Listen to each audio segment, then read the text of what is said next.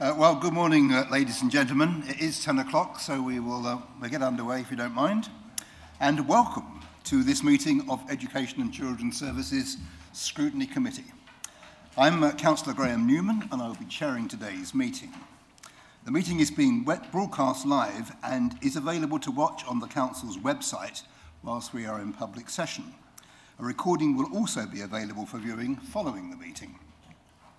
Members of the public and the press may also record, film, photograph or broadcast this meeting when the public and the press are not lawfully excluded, providing due courtesy and respect are shown to others in attendance in line with the Council's published guidance.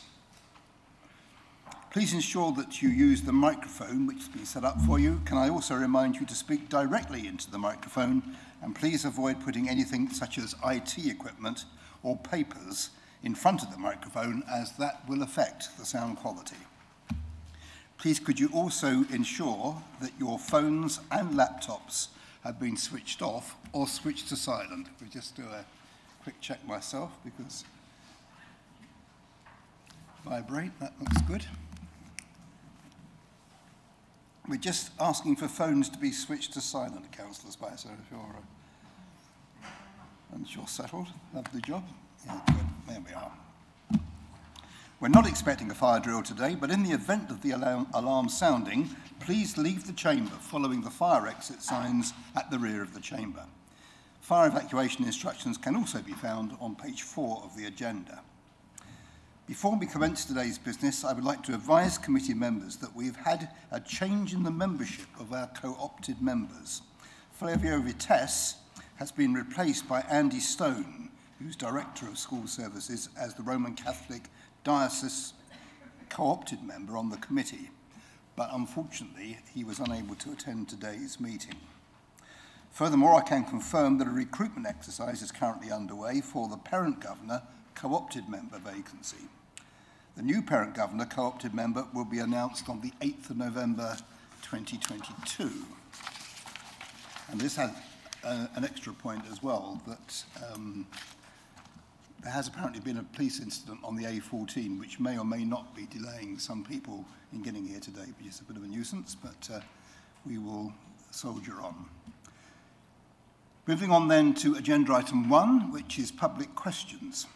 A member of the public who is resident or a registered local government elector for Suffolk may ask a question in relation to a substantive item on today's agenda.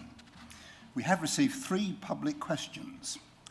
20 minutes is allowed for public questions. The questions will be taken in the order they were received. I will ask the questioners who are in attendance to take a seat in the chamber. Well, actually, we don't have any in attendance, but never mind, we'll come to that. I will then ask the appropriate person to respond. Questioners will have up to 1 minute to ask their question, and answers will be recorded as part of the minutes of this meeting. Please could I remind everyone present that it is not the role of this committee to consider individual complaints, as these should be dealt with under the Council's complaints procedure. Furthermore, I would ask you not to refer to individual cases, as this is not appropriate in a public meeting which is being webcast. And can I remind you all that all our speakers today, that today's meeting is being broadcast live. Now, question 1 is from Mrs. Catherine Croton, who is not in attendance today. I will therefore read out the question Mrs. Croton has submitted.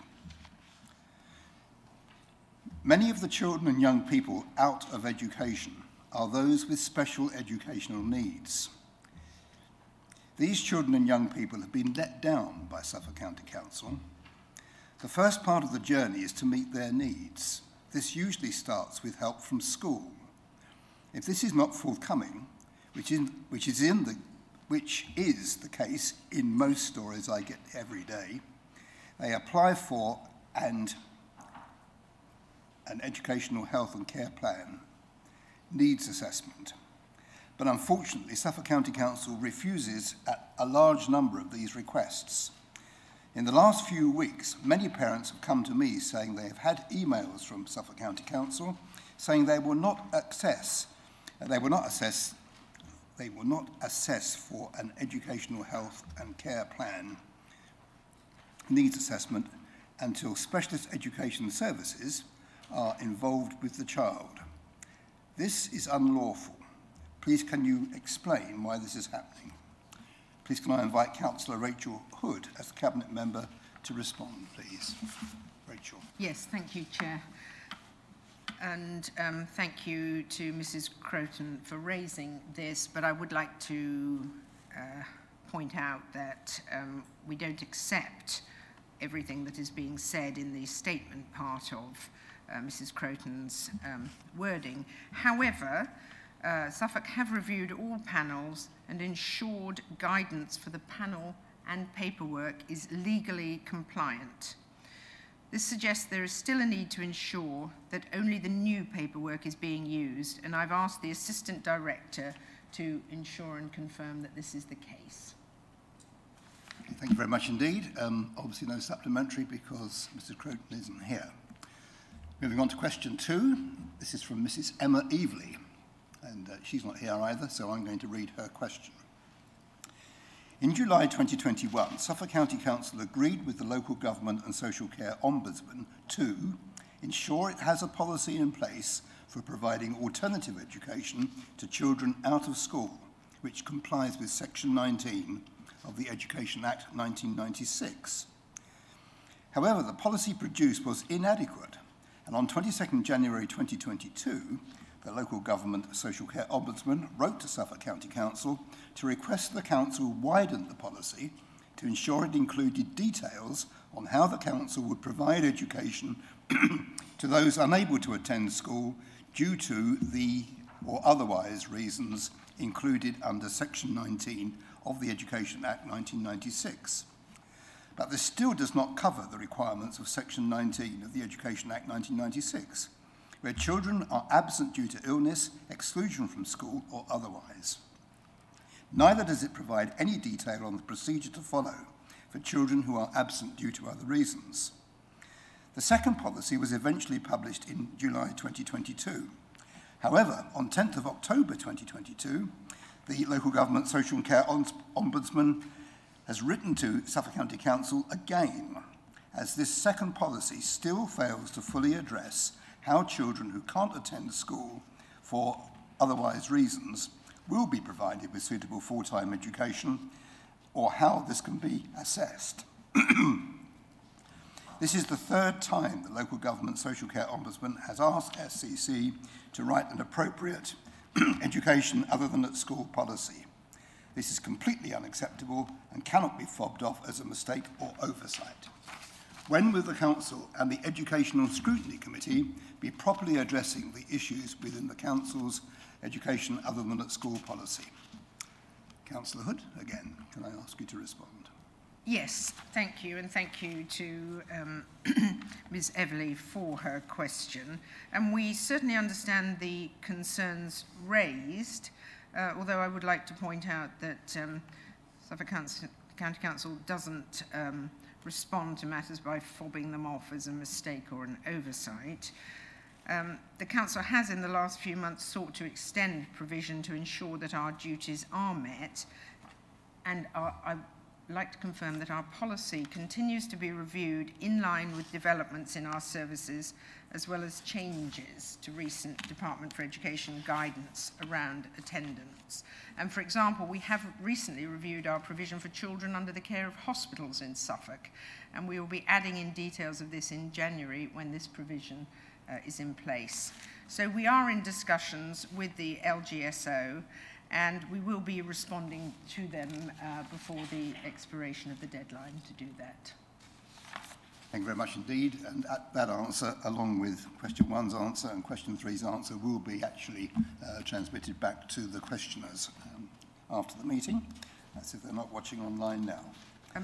Sorry, I wanted to continue on too, because we do have more recent guidance, and so we continue to seek advice and review our policy to ensure that both the needs of children out of school under the category of otherwise is not at odds with the need to ensure that the local authority is not condoning non-attendance without good reason.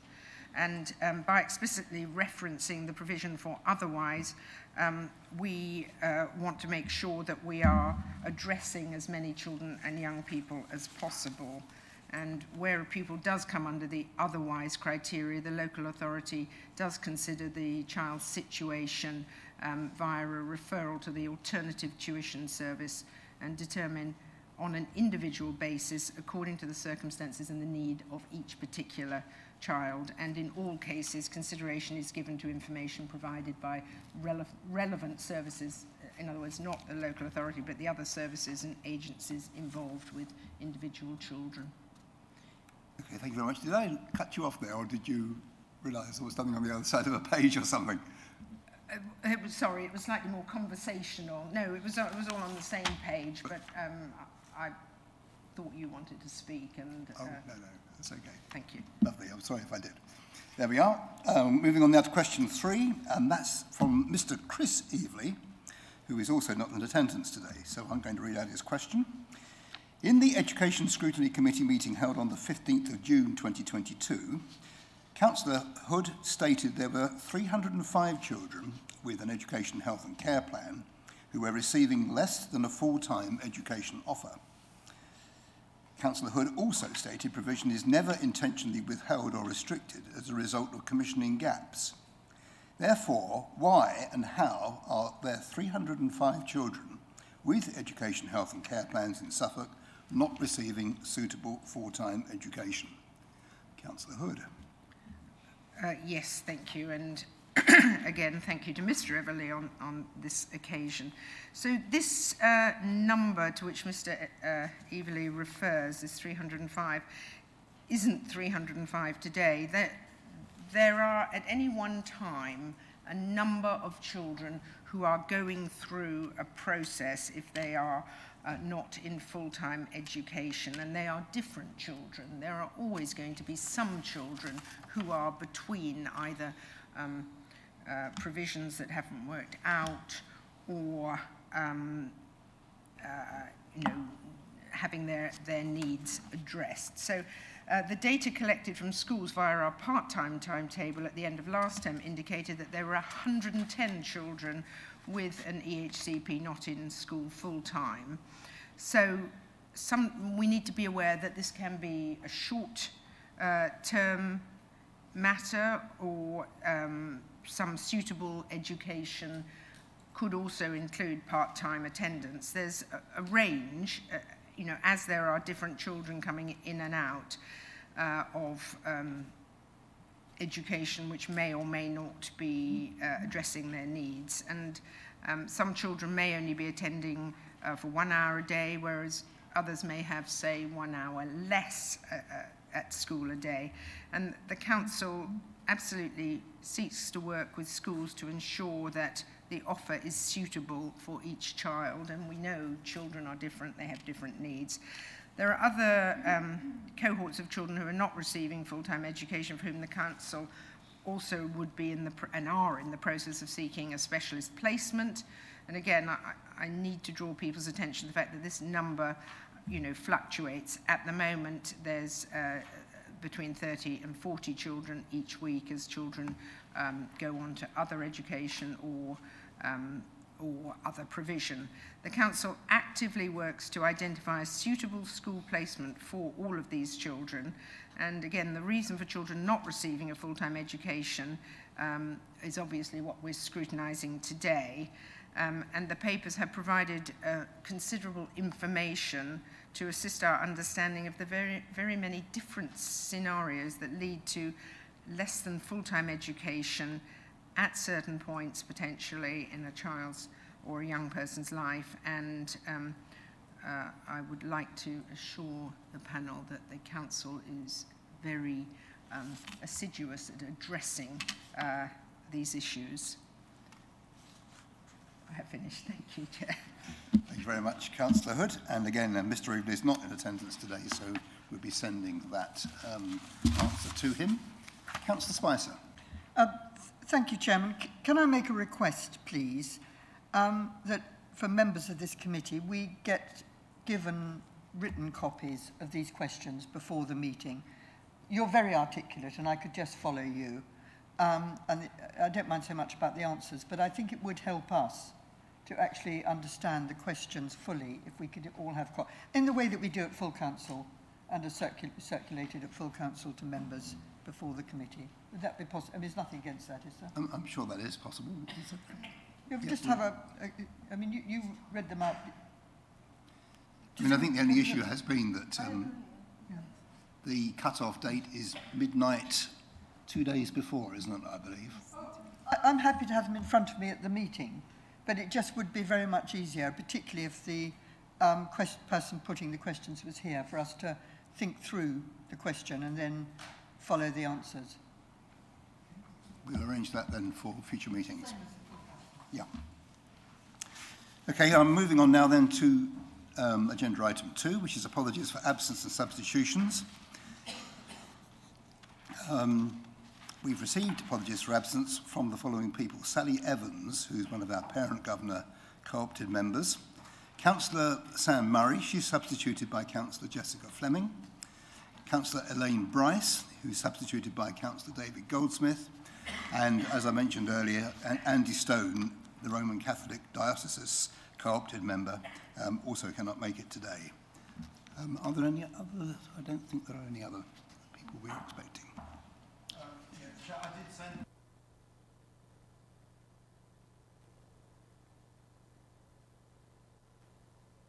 Moving swiftly on to item 3, declarations of interest and dispensations. Can I ask the committee, please, if there are any declarations of interest or dispensations required?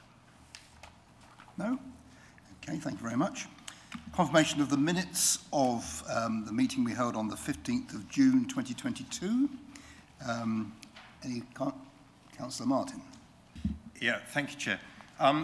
I have a very clear recollection that the issue of resources available for the SEND services was discussed, and that we were assured that that would be included in the issue about the progress on recruitment and capacity. That's recommendation A7.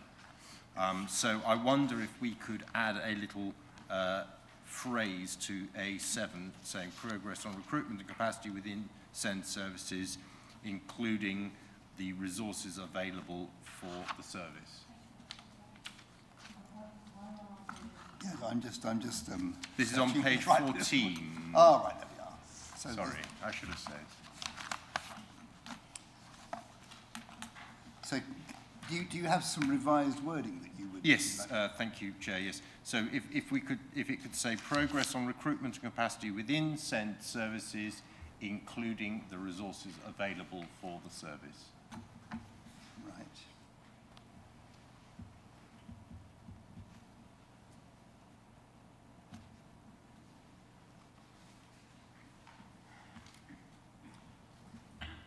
Make a note of that. Any other amendments anyone wishes to bring to notice? No? Well, do I need to take a vote on that amendment? No. Okay. Oh, right. And as you will note in item A on that same page there, we seem to have gone forward a year. That was actually the 14th of December.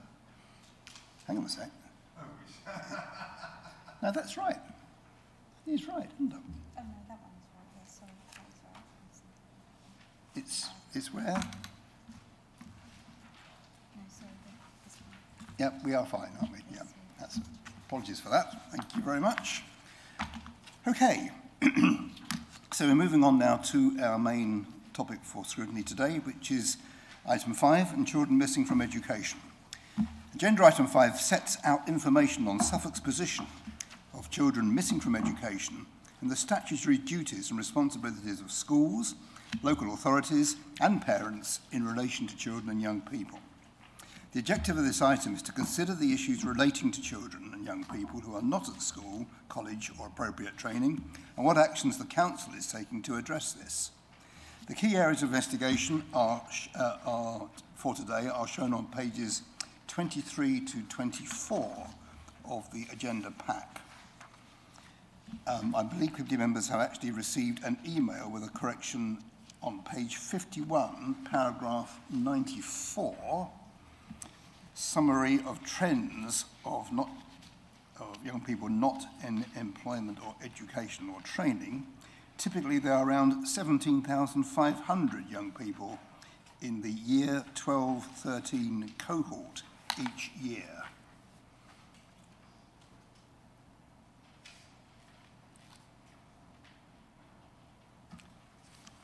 This should read, typically there are around 15,000 young people in year 12-13 cohort for each year. The report has been amended to reflect the correction on the Council's website.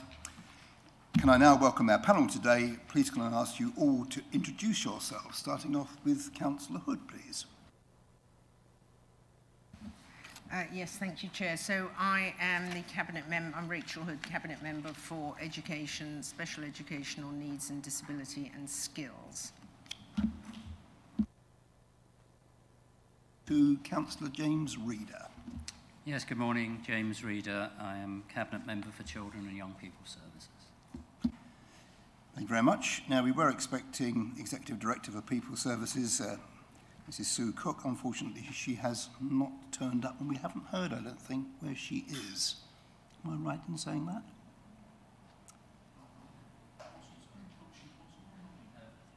She was never coming.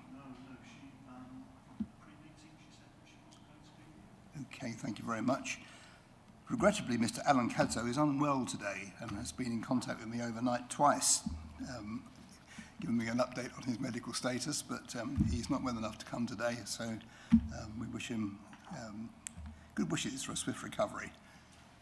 Mr. Adrian Orr, please. Thank you, Chair. My name's Adrian Orr, Assistant Director, Education, Skills and Learning. Thank you. And can we go through our witnesses? I think Stuart Hudson first, please.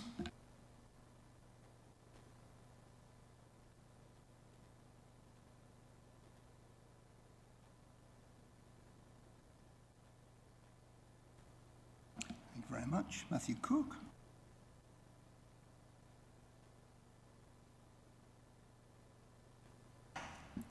And Mr. Martin Hole, please. Martin Hole, Intelligence Hub Lead for Education and Learning. Fran Alexander. Good morning. I'm Fran Alexander, Head of SEND Services. Thank you very much. And Izzy Connell, please. Morning, Izzy Connell, Head Teacher of the Specialist Education Services. Maria Howe. Maria Howe, Deputy Head of the Specialist Education Services, responsible for inclusion. And Angela Davey, please. Good morning, Angela Davey, Admissions Team Manager. Thank you very much. Lindsay Last, please. Good morning, Lindsay Last, Lead Elective Home Education Consultant. And Michael Gray, please. Good morning, Michael Gray, Head of Skills. And Clive Mobbs. Good morning, Clive Mobbs, Participation Manager for Post-16 Education.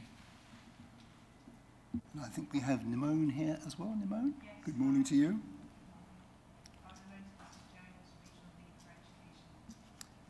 So thank you all very much for your attendance today. Now, we were going to have two representatives from Unity Schools Partnership due to attend today to talk to the committee about the challenges schools are facing with absences from school and what that partnership is doing to address these challenges and to tackle school absences. We were notified late yesterday afternoon that the partnership now have Ofsted in, I think, 3 of their schools.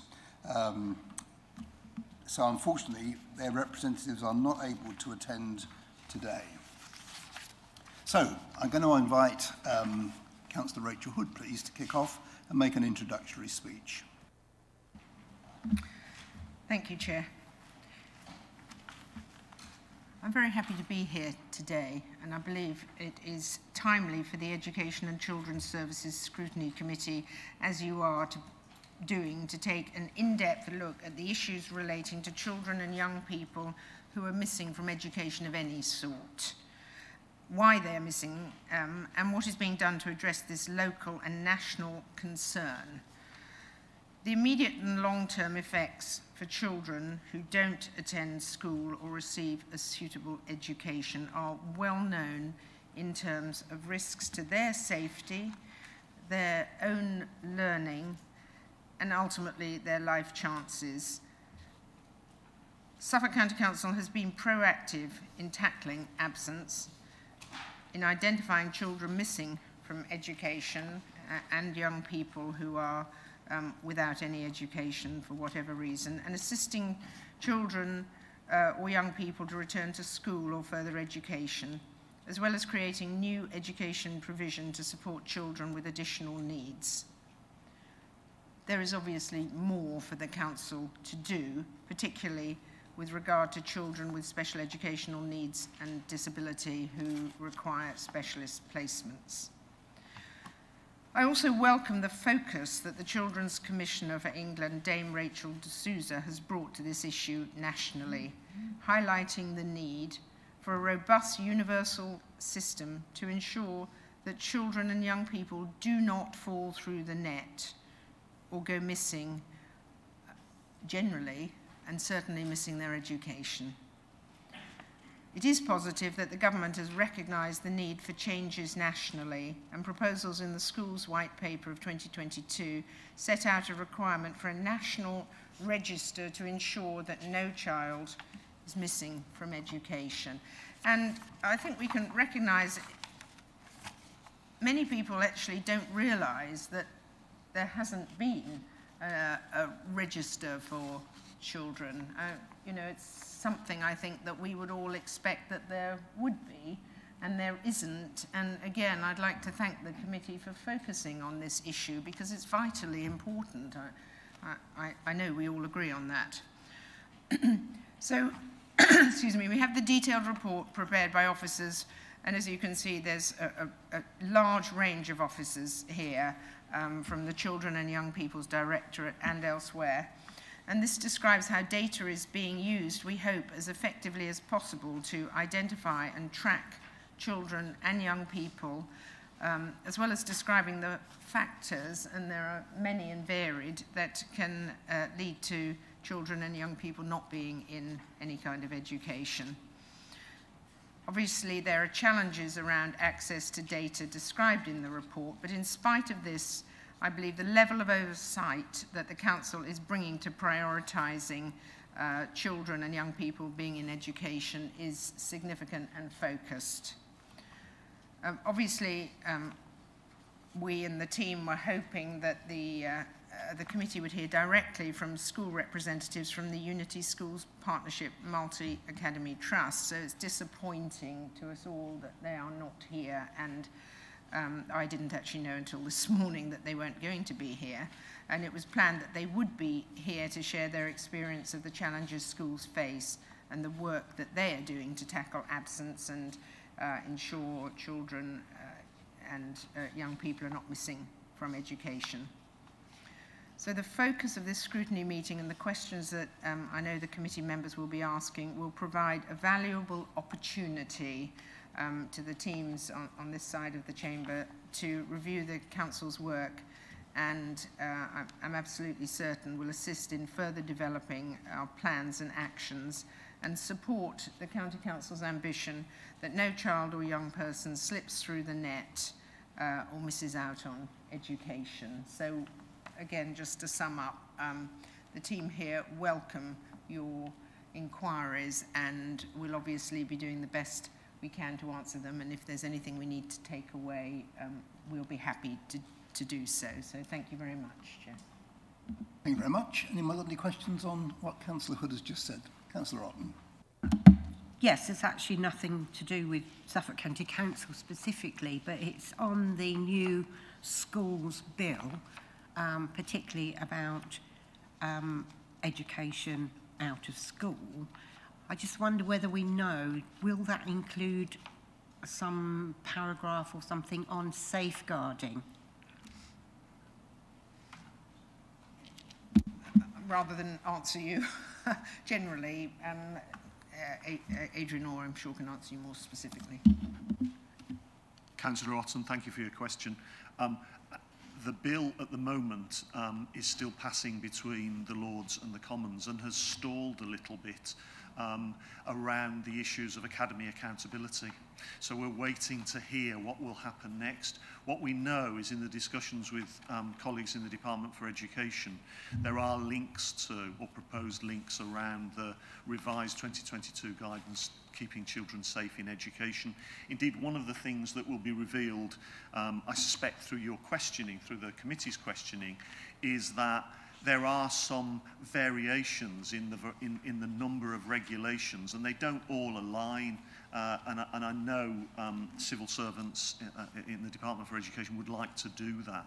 So I can't say what the explicit line will be, but there were amendments made to Keeping Children Safe in Education, a document that's central to schools, central to us in the local authority around the whole safeguarding agenda. And our expectation is, for example, around there being a national register, that it will link directly to that document. But watch this space. I hope that's helpful. Yeah, absolutely. But I just think it would be useful to know if there was any suggestion that safeguarding was not being implicit within the rules of the new bill. I think it would be very useful for us to know that, so that we could in fact lobby anybody that we feel would have any influence. Thank you. On that. We could certainly undertake to provide perhaps a briefing note once we see the detail of the bill. As I say, at the moment it's very tied up around some specific technical issues, and those of you that will be reading the detail of it, as I'm sure some will know it's around the challenges from Lord Nash, Lord Baker and Lord Agnew. Baroness Barron is dealing with those, and it will move on when that's being dealt with. Thank you very much. Councillor Topping, you wanted to raise it. Thank you. Yes, I've got to say I was shocked when I read that in England there is no single central record of where children of compulsory school age are educated. And also in that same paragraph 7 on page 30, parents who have never sent their children to school have no legal obligation to inform the council. I thought that was also very shocking. And I did sneakily just ask Officer Adrian Orr. There are some numbers here based on the 2021 census of 161,000 children in Suffolk between the age of 0 and 18 years, and then the school census in May 22 recorded only 104,458. And I said to Adrian, where are all those extra children?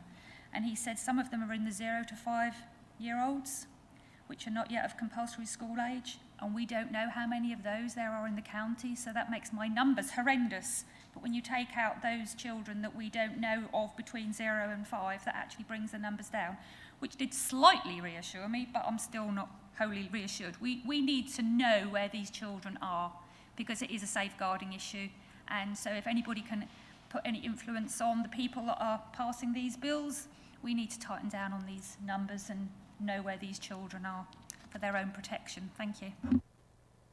Right, thank you very much for that. Now, I think coming to, do you want to come back on that, Councillor Hood? Yes, if I may, because as I said in my opening words, I think it's a surprise probably to almost everybody, perhaps not to the long-term professionals, that you can have children who are never sent to school and nobody apparently knows where they are. Now, I agree when I read paragraph 7 too, you take out the 0 to 5 children, you take out the children who are privately educated, and you go on to all these other things. So those numbers do come down, but at the end of the day, until there is a register, we won't actually know, and I believe that that's what people want to be lobbying for. I think Adrian Orr wants to say something. Thank you, Councillor Hood, and thank you, Councillor Topping, for the question. That's at the heart of our hope that the elements of the bill that will bring in a national registration arrangement will assist us to do that. I think it's important to say that that gap in the number between 0 and 18 and those in school isn't as stark as it appears, because there will be a lot of children that are privately educated. There will be children privately educated in Suffolk. There's a significant number of private schools, and then there are many families in Suffolk that will send their children to private schools in other parts of the parts of the country. But we won't get a full picture of that until there is a much better national system. So any support you can bring in lobbying around that, because the bill is still just a bill at the moment, I think would be welcomed by officers not just in Suffolk but in other county councils and local authorities as well. Thank you very much. Do you want to come in on the back of that, Councillor Reader, then I'll come to Councillor Martin, yeah? Yes, thank you very much. I'd just like to reassure, in particular, Councillor Otton's question, that whilst it's not in the legislation, there's a huge amount of work that goes between Rachel's portfolio and myself with safeguarding. So, you know, please rest assured that here in Suffolk County Council, we are working very hard to make sure that safeguarding goes across everything. So, thank you. Thank you very much. Councillor Martin, please. Yes, thank you very much. I mean, obviously, having a register will be incredibly helpful. But there are a group of children in the country who we do have a register of course, which is the refugee children, and hundreds of those have gone missing. So it's not just about having a register, it's also about squaring the circle between giving schools autonomy and giving parents autonomy and giving the local authority some actual powers and responsibilities. And I think there's a serious issue here about the extent to which the local authority is actually able to monitor or direct anybody. I would just add that with the schools bill, I don't think, I may not be absolutely right about this, but I think I probably am, that it's now reached the stage where you can't actually make any influence on it unless you are either a member of the House of Commons or a member of the House of Lords. There's a period of time during which public lobbying helps, but once it's got to the stage where it's going backwards and forwards with amendments in the House of Commons and Lords, then I think that stage is probably gone. And let's face it, Councillor Martin, you would know this, wouldn't you? Anyway, can I move on now to Mr. Orr, who's going to give us a brief outline of the paper and draw particular issues to our attention therein. Thank you, Chair. I intend doing a relatively brief introduction, if I may, because I think we need to give the bulk of the time in this scrutiny panel for questions. You will note, and Councillor Hood said, there are a lot of officers here. There's slightly more officers than there perhaps would be at other scrutinies. That's not because people haven't got lots of things to do. It's the importance of this issue. And it demonstrates that there are relatively few teams across the Children and Young People's Directorate that are not directly involved in work to address the issue of children who may not be in school. I hope the paper illustrates effectively some of the vast range of reasons that can lead to a child not attending school regularly or not being in suitable education. And I hope that's been helpful and insightful for committee members to see that broad range of challenges, because behind every one of those reasons for a child not being in school or receiving a suitable education, there's a whole biography of their family circumstances, the situations they're in, and different teams have different responsibilities and different activities and actions to try and tackle that. So that's why we've got a slightly bigger number of officers here today, so that we are able to field, I'm certain, the wide range of questions that you will bring to us. I think the other thing that I would say, echoing both Councillor Hood's comments and Councillor Reader's comments, in spite of the fact there are some structural challenges in the system, that in no way reduces, if anything, it increases our collective effort as officers to look for different ways to ensure that we are tracking children, that where we hear that children have gone missing. The example that you gave, Councillor Martin, about refugee children, I think that is becoming a national issue. My colleague Stuart Hudson, who leads on attendance, leads a small but effective team working on children missing education.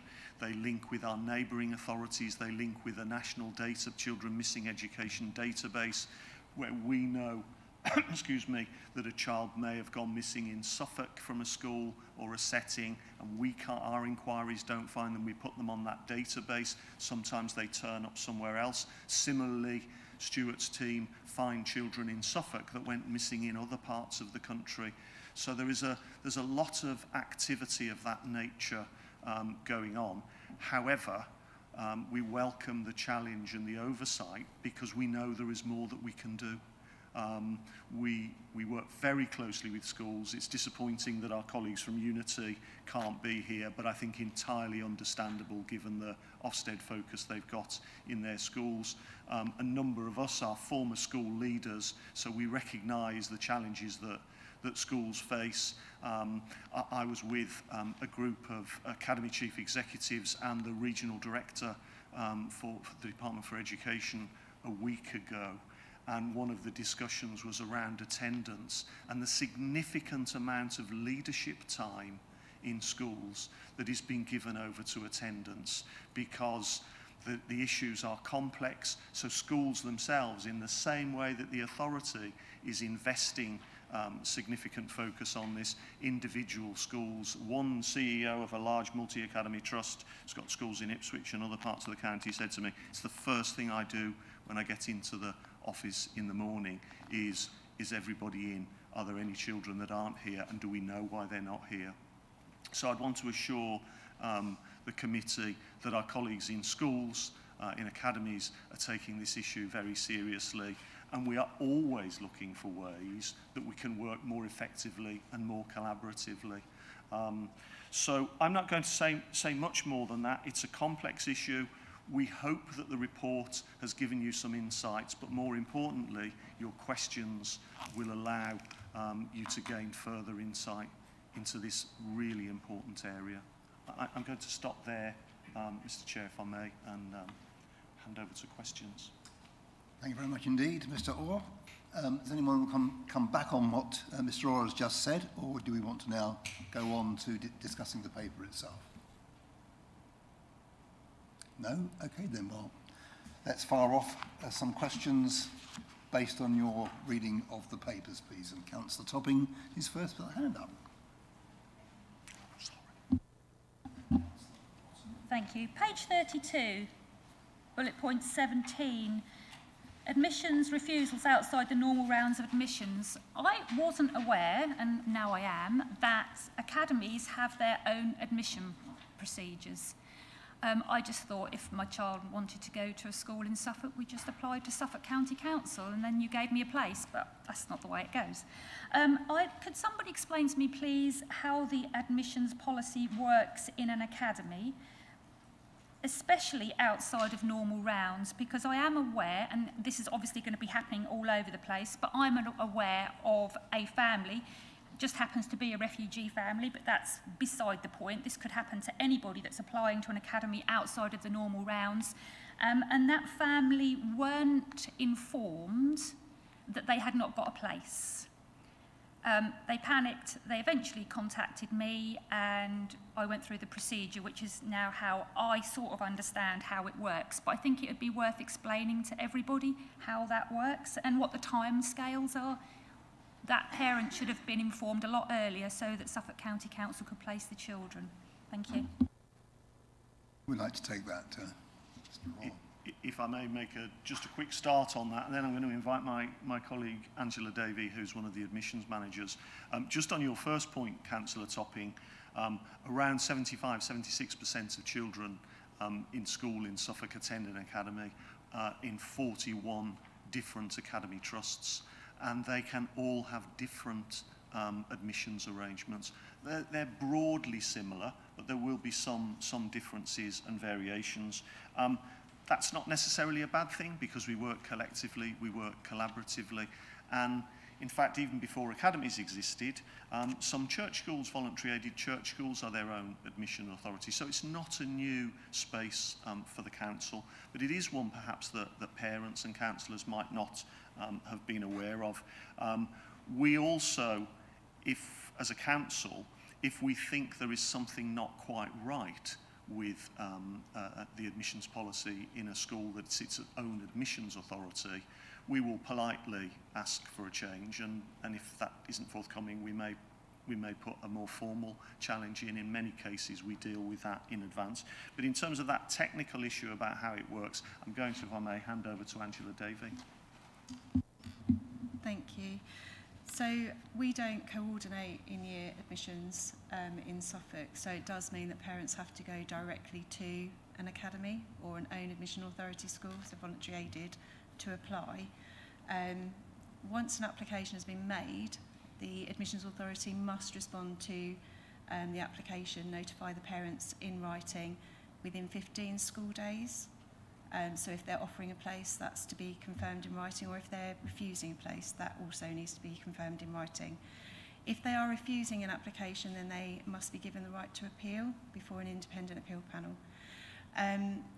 When parents apply directly to an academy or an own admission authority school, they are then required to send us details of those outcomes. If they are refusing a child, then they are to send us a copy of the refusal letter and the application form so that we can be aware of that child.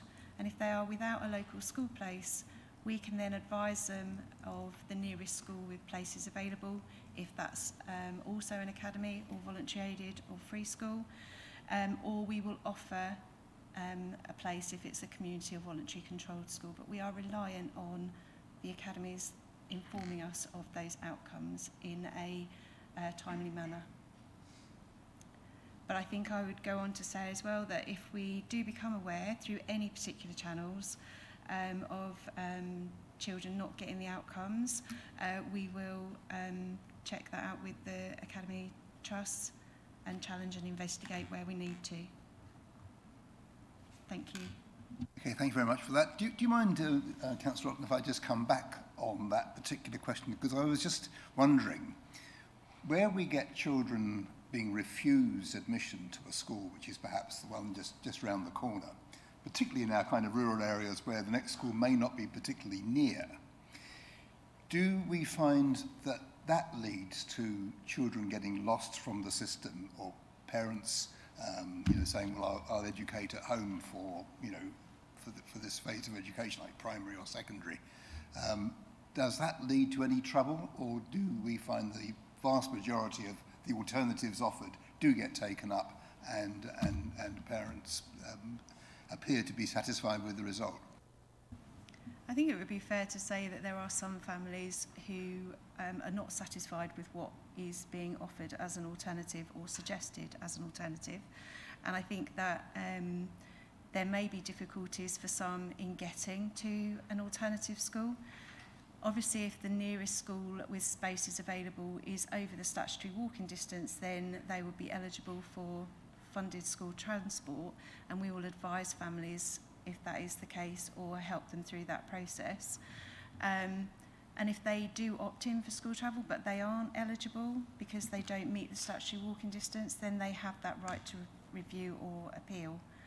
But it could be that that does lead to some children being out of school for slightly longer than what we would want them to be whilst we're working through that process. Would you go on to say that in some instances that leads to the kind of issue that we're talking about, which is children just missing education as a consequence? Is it a big number? Is it 1%? Is it 0.5%? Is it 0.1%? Any ideas on that?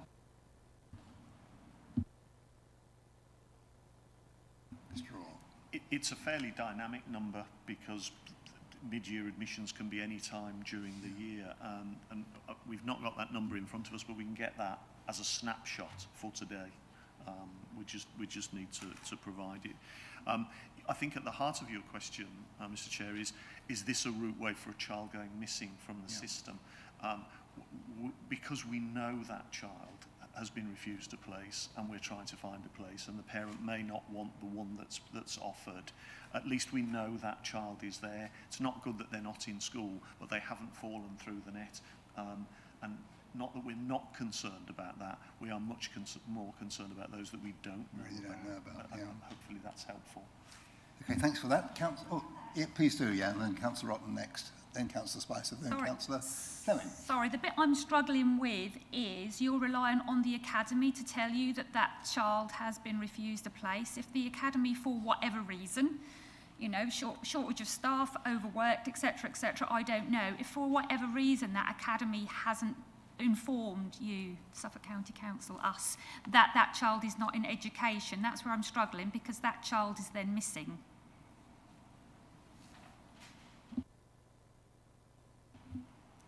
I'll check in with my colleague in admissions in a moment. My sense from the information that I see is that the vast majority of academies are providing that information. I think the timing at different points in the year, particularly in holiday periods where there may be fewer people in the office, as it were, that can slow things down. So I think I'd be right in saying, Angela, that sometimes the issue is the delay in the time the academy informs us rather than not informing us at all. Certainly delay in the timing of them telling us, that is, you know, that can be an issue. And as you said, the summer holidays is a particularly long period of time. There are times, and it's not very often, but we do become aware of children through other channels. And so where we believe an application has been made and parents haven't been informed of the outcome, then we become aware of that. We will then pick that up with the school. And it could just be that it just hasn't been sent to us in a timely manner, as just said. And we can easily resolve that from a conversation with the school. Okay, Councillor Otton, please, next. Yeah, I mean, obviously when Rachel de Souza did this report, I mean, I'm pleased to say that Suffolk, you know, is not suffering like some parts of the country. And also, it is pleased to read within this report that the numbers have actually, over the years, reduced. I suppose the only disappointment is the number of students that are not in education or training still remains very much the same.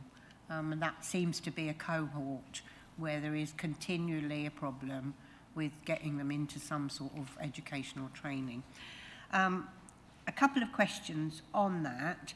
On page 86, paragraph, I don't know if it's, no, it's paragraph 86, beg your pardon, about children as a result of COVID. I'd like to know how many have still not returned to school, and is there still a question there where it says in the fourth quarter. And the other one, a bit of a technical question again, is those children that are obviously registered as being unwell and even in hospital. I have been told in the past that there has been concerns about the level of education of children whilst they are in hospital. And I'd be interested to know if that is still an issue and if there is still an improvement in satisfaction. And the third question is on paragraph 72. I just wonder whether we could break those numbers down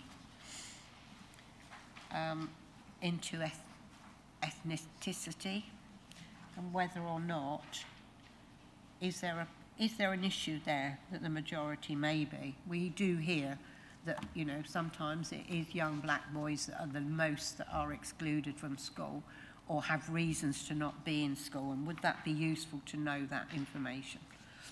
Thank you, Chairman. Sorry about my... Thank you very much for that, Councillor Otton. Mr. Hall. Thank you, Councillor Otton. I'm going to bring one or two colleagues in, if I may.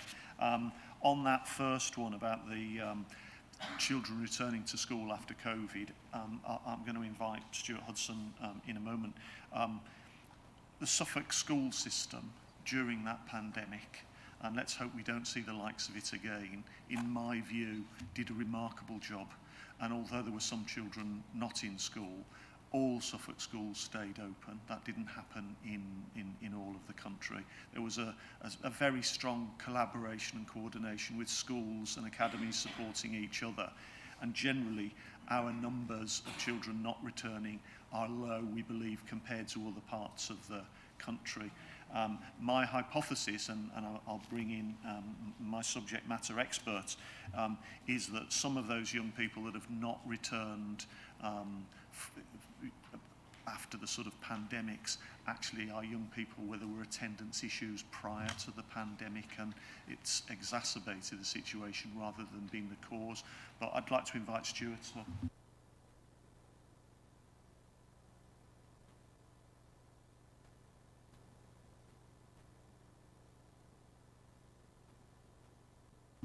Sorry about that.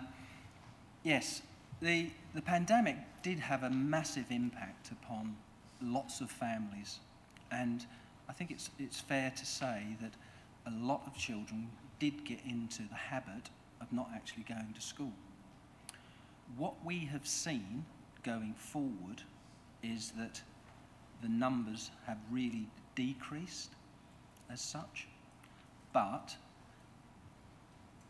they are children that we think historically still had educational attendance barriers. So what we're sort of seeing is a levelling out process now, and the children that are talked about in the Q4 of last year are children that we would expect to be in that cohort still. So there will be those that are missing that are CME. There are those children that do have numerous different attendance barriers, and that could be medical, that could be transport issues, but it is a levelling playing field. And as Adrian has said, it's a constant change of numbers. As you get one child in, another one will become problematic. So to put an actual number on it is really very difficult because it's a constant changing process. And I think that's the best answer I can give you on this area around children coming back after COVID. If I may, I'm going to bring in my colleague, Izzy Connell and Maria Howe, around hospital education, which I think was your second question. Yeah, I think I'll field this one. Around hospital schools, we do have a hospital school based in Ipswich Hospital, and we will have one opening in January in West Suffolk Hospital. There are around, at any one time, there are around 15 to 20 children in hospital beds in one hospital and similar number in the other, so you're looking around sort of 30 to 40 children. Some of those are for short period of time, some of them obviously longer, and with the increased sort of children suffering from mental health that are actually hospitalised, that's an increasing problem. Hence, we have strengthened the commissioning around that piece of work. The hospital schools also have the responsibility of following up with schools around children that may well be in and out, going into hospital in and out, to make sure that education is continued. And they also operate a medical needs in schools offer for schools to support children that are have medical needs and are attending schools as well. So that offer there is, it has improved over recent months. I think the Ipswich Hospital was always a very strong offer around children that needed that extra support while they were attending hospital appointments or were inpatients. The hospital in the north of the county is actually run by Norfolk County Council, and we have liaised with them around the offer that they provide. But since it's a Norfolk hospital, while some Suffolk children do go to that hospital, their offer extends to children that are attending Suffolk schools, even though they are Norfolk children, Norfolk Hospital. That makes sense. And if I may bring in my colleague Martin Hole around the breakdown of the data on the persistent absence, whether that can be broken down by ethnicity. I don't think we can do it this instant, but Martin will let us know what's possible. Thank you, Adrian.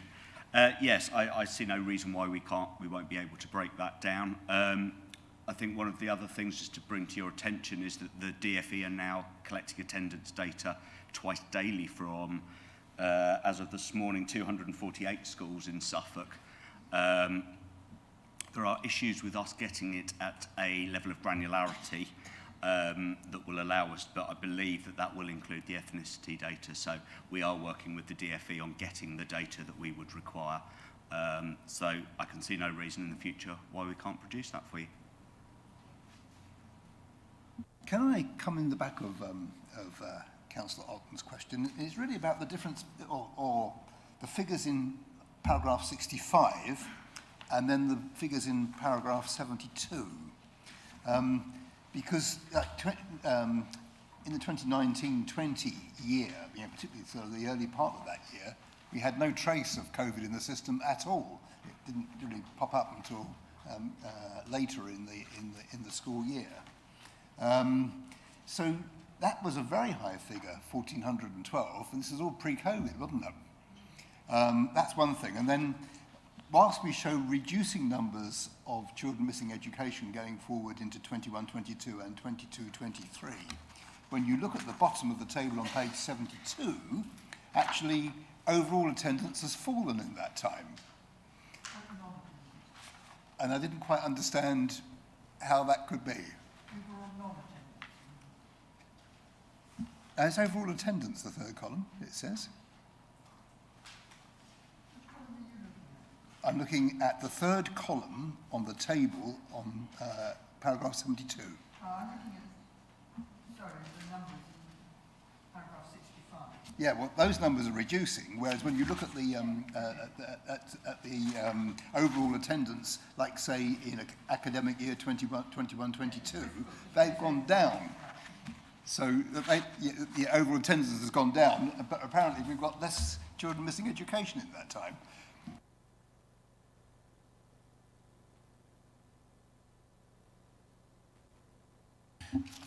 Right. Data set, I appreciate yes, that. It is. I think it's the figures that you have for CME are the number of cases where there is a child not on a school roll. So that is a very specific area. So that means that a child does not appear on any school roll, and they are the ones that we know about. Back in 2019-20, the figures were very high. We have improved our systems, our processes. We haven't got any more staff, but we've been a lot more effective in tracing children that are not on a school roll. And this is because we work much more in partnership with other agencies, DWP, the police, other local authorities, schools. And what we've been able to do by more efficient processes over the years, you can see that the numbers have gone down. Yeah? And I've just had a look at my latest numbers, and we're up to 791, but this is not expected for this time of the year as such. By the end of Q2, we get a peak as children come, or schools come back after the summer term, and we can actually see which children are missing. It takes the system a bit of a time to move forward, and we find these children. Some will have just moved within Suffolk, some would have left the country, and we go through lots of looking at safeguarding issues, because CME is all about safeguarding. That's the real important part. We will do checks to find out where these children are. The data that you looked at is the attendance data. Now that is an overall figure that doesn't take into account children missing education, because they're not on the school roll. It's a different set of numbers. Does that help? It does indeed. Thank you very Good. much for explaining that to me. Thank you. Councillor Spicer, I think next. Chairman, I've often said I don't really like the scrutiny process, and this morning is no different. but it doesn't help when you sit in a traffic jam on the A14 on the way. What I come here to do is not just to learn lots of very interesting things, but to actually go away thinking that from what we've learnt, we've managed to make some suggestions, recommendations that might make a difference. And in talking with all of you, my colleagues, this morning, I focused on paragraph 11, right at the beginning, page 31, which is the reasons. And then I looked through those reasons and I thought, how many of these could we, as a county council scrutiny committee, speaking to our cabinet colleagues and officers, actually change or make a difference, make an improvement or help? And looking at those bullet points, and they're all picked up in different ways in the text then that follow through. I felt that we've discussed exclusions in the past at this committee, haven't we? Yeah, at length.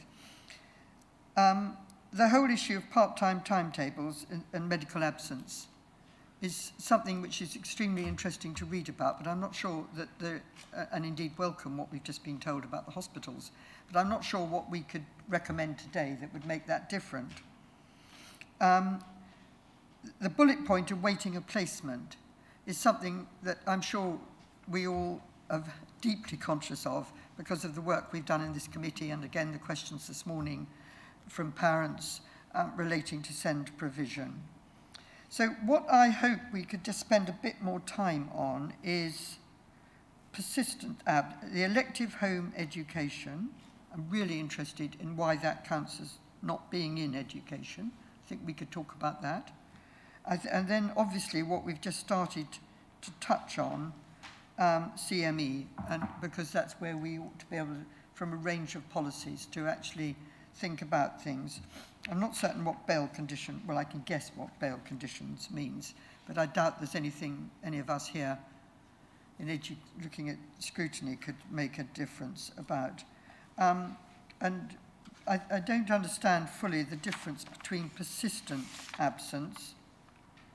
I think that's a recording process in the way I read that, rather than, and so persistent absence leads to CME. So could we talk, please, and I also want to talk about refugees right at the end, fairly obviously. Can we talk, please, a little bit more about elective home education? And I was looking at paragraphs 22 onwards and ask why, what we should be concerned about, why this counts as not being in education, and whether, you know, there's some interesting facts here. Have any of the officers here today got any suggestions about how we should view elective home education and whether we ought to be taking any steps about it? And then I'd like to go back to CME section if possible. Okay, thank you very much. Mr. Orr. Thank you, Councillor Spicer.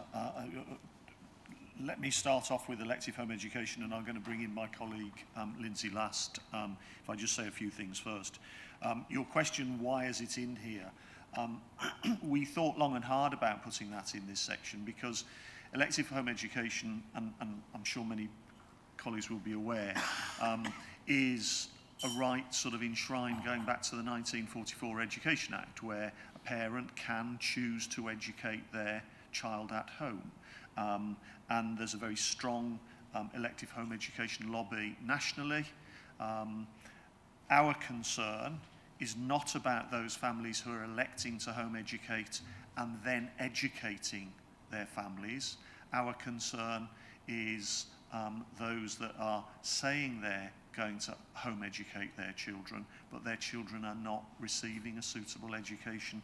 Now that's a very oversimplified view of this cohort, because what we've seen in the growth of elective home education are families who are dissatisfied with the system, and that can be for a variety of reasons. It could be because there's bullying, it could be because they feel their child's needs are not being met effectively in the school that is available, or it could be that they want a place in a school that they're not able to get the place in. So we felt we needed to include elective home education as part of this, not because we believe that those committed home educators are not educating their children. There are families in Suffolk doing a very good job as home educators, but that isn't true across the whole system.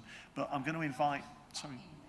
Because does that include the number of parents that are dissatisfied with their children's SEND education and therefore feel that's the only way?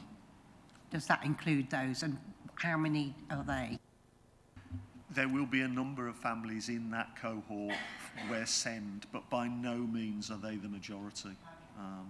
But I'm going to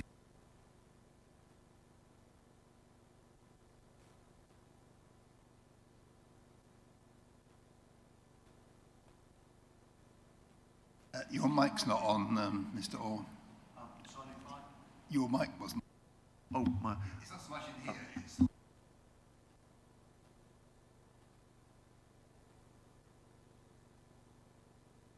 I'll invite my colleague Lindsay Last in now, if I may, to add.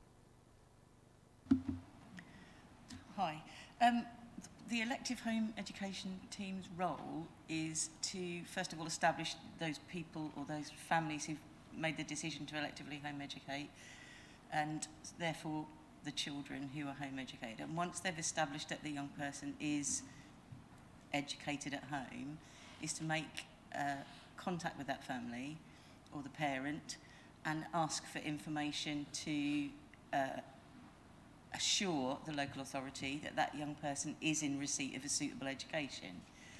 Now, the law is that at that point, the parent is not lawfully required to provide the local authority with that information, but it is advisable to do so.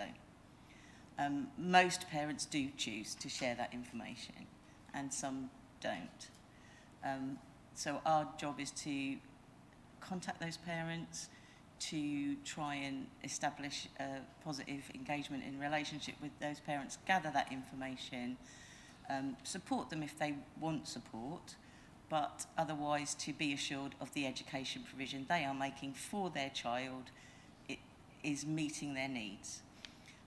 When we are not able to establish that, or whether we have established that it isn't meeting the young person's needs, we have a duty to either support the parent to change that in a very short space of time, or to require that parent to put their child back into a school place. So at that point, where education is deemed unsuitable, or where in fact we don't have any information at all and therefore we can't make that decision, we begin formal processes where that work is then picked up by Stuart's team, the CME team, and there's a formal process entered whereby the law requires the parent to provide that piece of information or to put their child on a school roll. Okay, so that's the general job of the EHE team. Can I just respond on that? Is there anything that you would like to see done differently? Only the kind of questions that you guys have asked earlier on today. It would be very helpful if we knew all of the children who were being home educated. So we are well aware of those children who are home educated where their parents have chosen to tell the local authority and that's their choice, or where their young person has previously been on a school roll, where it is required for the school to let us know that that young person has been removed from the role under the code of elective home education because the parent has indicated clearly that they wish to take responsibility, as is their right, to home educate their child. Okay, thanks for that. Are you happy with that, Councillor Spicer? Yes, I think we're just, as I say, very interesting. I'm not certain any of us can go away and think we could do things differently as a result of that. It is the situation. Could we talk a bit more then about the CME children?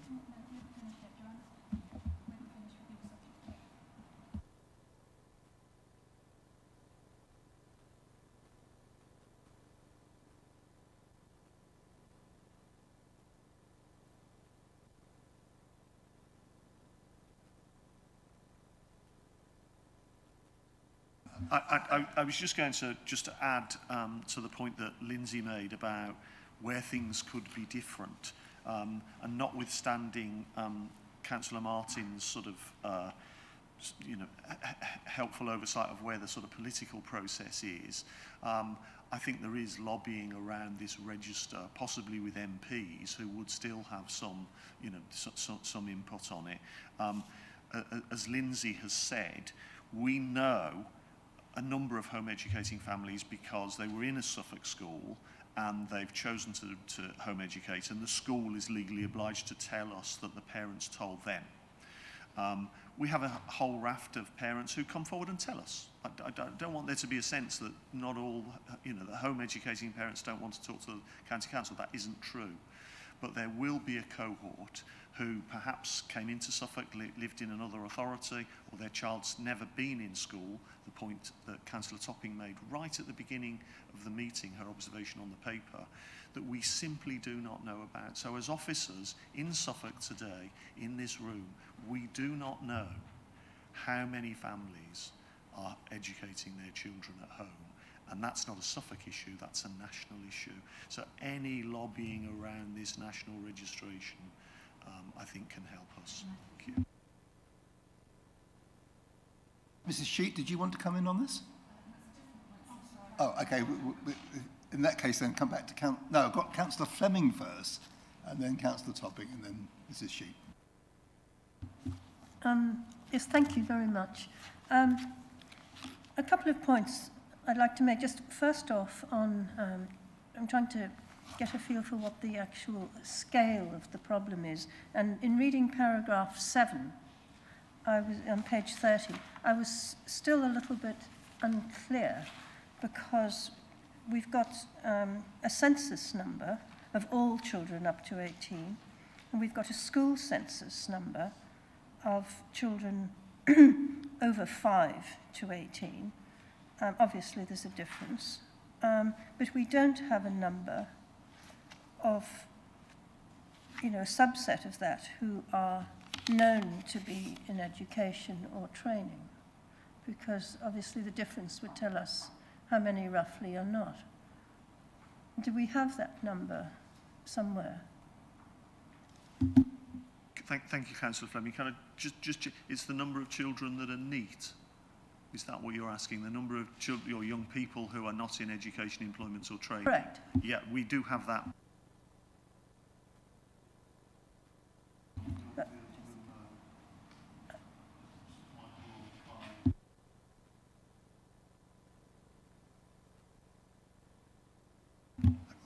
I keep not pushing my button.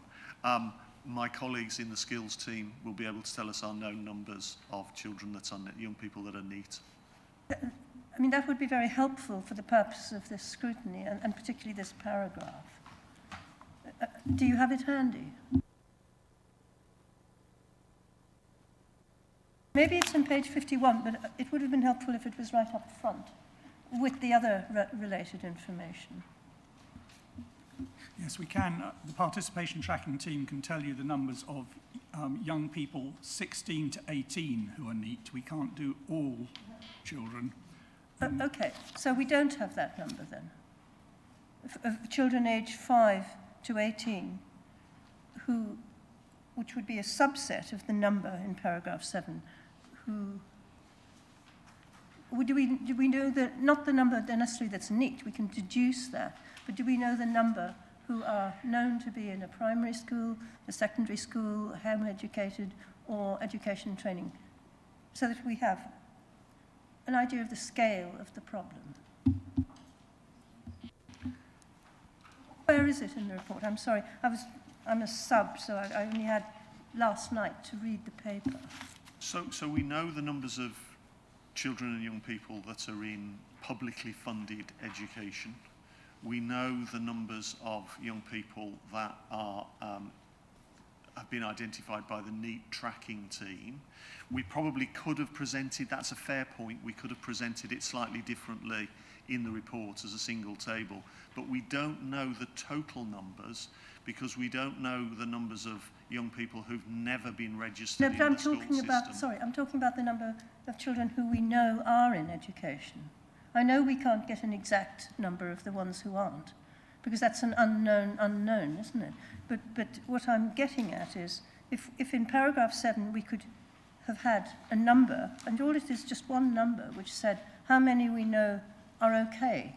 So then we would have a sort of a rough idea of how many were not. It's just a comment. It would make the paper. Is it somewhere in the paper? Sorry. The 104,000 that's next to it are the young people that are of compulsory school age. But what we'll undertake to do is we will do an estimate of all of those other figures and produce that for the committee where we know numbers at each cohort and put it in a single place. There will still be a gap, but we could present the information in a slightly different way. Thank you, yeah. It is what we haven't...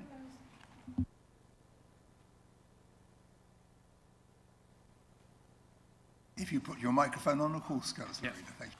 Could I just help there? Because that's exactly the question that has been asked by Rachel and myself when we've gone through these papers. But just for clarity, and please forgive me if you do understand this, but it actually is the 104,458 children are between 5 to 8 who are in publicly funded educational establishments. So if we start with the 161,000, less than the 104,000 that we know of, then we've got to find the number who are in independent schools, which is not possible, is it? Is not possible. The number that we know who are actually home educated, but there are some who are home educated that we don't know about, so that's another difficulty. And then those children who are CMC, which are children missing education, we know that number, but the number that we don't know, and the number that you're asking for, which is a number that we cannot get to, is the number of children who have come into the county from another county and not registered into one of our schools.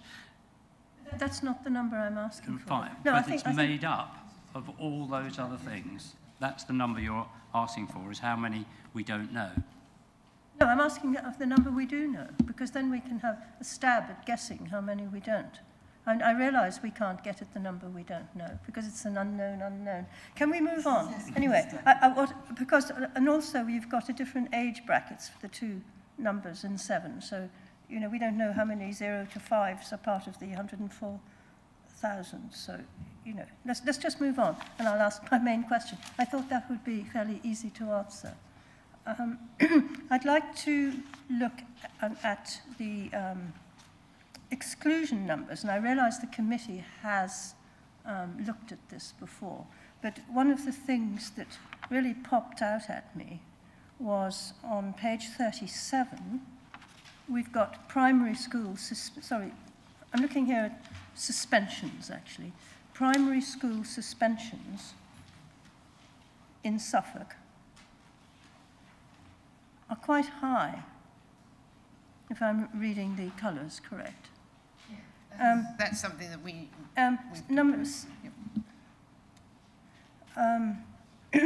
Secondary school suspensions are not, and that's really strange to me. Where are these younger age children? Do we know? And that's for suspensions. For exclusions, on page 35, the table, the graph, doesn't differentiate between primary and secondary. So it's not as easy to say, well, okay, these are suspended, these are excluded, because there's not a, you know, an apples and oranges comparison here. And I think my question is, why are there so many primary school suspensions going on? And how do those count in terms of missing from school? Okay, yes. If you want to come in here. Could I come in? Yeah. Okay, so going back to the first issue of the numbers, Martin Hull is a numbers supremo, and he, I believe, will be able to get you numbers in response to that first question. And so there is, as we know, there are people missing from the statistics, but Martin will be able to narrow that down. So could we undertake to provide those figures after the meeting at some point? Yes, of course. Yeah. Okay, thank you. And then, with the greatest of respect, I don't think we're here to discuss the high numbers of suspension, because we know, I believe, where those children are, particularly the primary school children, and that's a different issue. It is known, because we've had this discussion, that there have been quite a high number of primary school children suspended from school, but I believe we know where they all are, so they're not missing. That's a different issue. Sorry, I assumed that because this was part of our paper, that it was part of what we were scrutinising. Part of the question we asked them. Yeah, but I think that that's been explained in the paper, that it's acknowledged that there has, for various reasons, been an unfortunately high number of primary school suspensions, but we know where those children are, and they are, I mean, you can expand on that. Absolutely. We track all of those children. We know exactly which schools they're from, and for suspensions, some of them are the same child that's been suspended a number of times. I think your question about the inclusion in the report is we wanted to give as rich a picture as possible of all of the reasons why a child may not be in school. Now, the suspended child might be out of school for a day or 2 days, but they do return to school, and we thought we needed to include that. But our main area of concern, and the committee's questions, were around the children that are missing for a longer period. And I would hope that the report demonstrates that this is one area that we absolutely know where the children are. Okay, well, that wasn't clear to me, and I apologise for that. I am concerned about where the excluded children are or where they go, but then perhaps... Sorry, and we're concerned too, and that is, there is a big focus on and whether those, they return, how many of the excluded children return to school. But it would have been helpful, actually, in the paper to have had that broken down into primary and secondary excluded, as the other children, the suspended children were. We can provide that. Yeah. We know those figures. Those are you know those? known knowns, yes. So is that part of the problem we're looking at then? The permanently excluded children that don't come back into education? Well, they are known and are tracked and have provision put in place for them. They do. And do all of them have provision, or do some of them just disappear? No, not that we believe not. No, it's a group that we need to keep a very close eye on, but it is a group of young people that we know. And just coming back to you, it's an important question about those primary age children. Where are they? Part of the increase in exclusion at that primary level, and that spike that we can see there, is because Suffolk as a county has really clamped down on unofficial exclusions. So in some schools, historically what happened was Adrian misbehaved and his parents were told Adrian can't stay at school for lunchtime. The school are withdrawing the right for Adrian to be in school at lunchtime, so he's sent home, and we're insisting that schools record that. So a number of those primary exclusions are actually children that are not in school at lunchtime. So they do return to school, but it is an exclusion because the school is excluded from part of the process. But we do track those children, and we wanted to give, the reason it's in here is to give an assurance we know who those children are. We can provide a breakdown of primary and secondary in the permanent.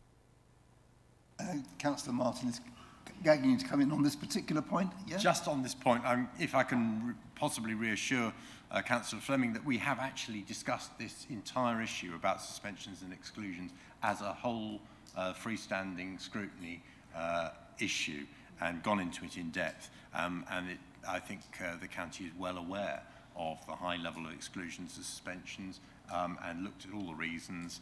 And the two reasons which I think are relevant to today are lack of comprehensive information and also the lack of some helpful liaison between the county council and some academies. And I have to say that I think this is a theme that runs through an awful lot of the stuff that we do at Education Scrutiny, is that the local authority just does not have either the authority or the resources to do a lot of the things that it used to do. And that's the root of some of the problems that we have.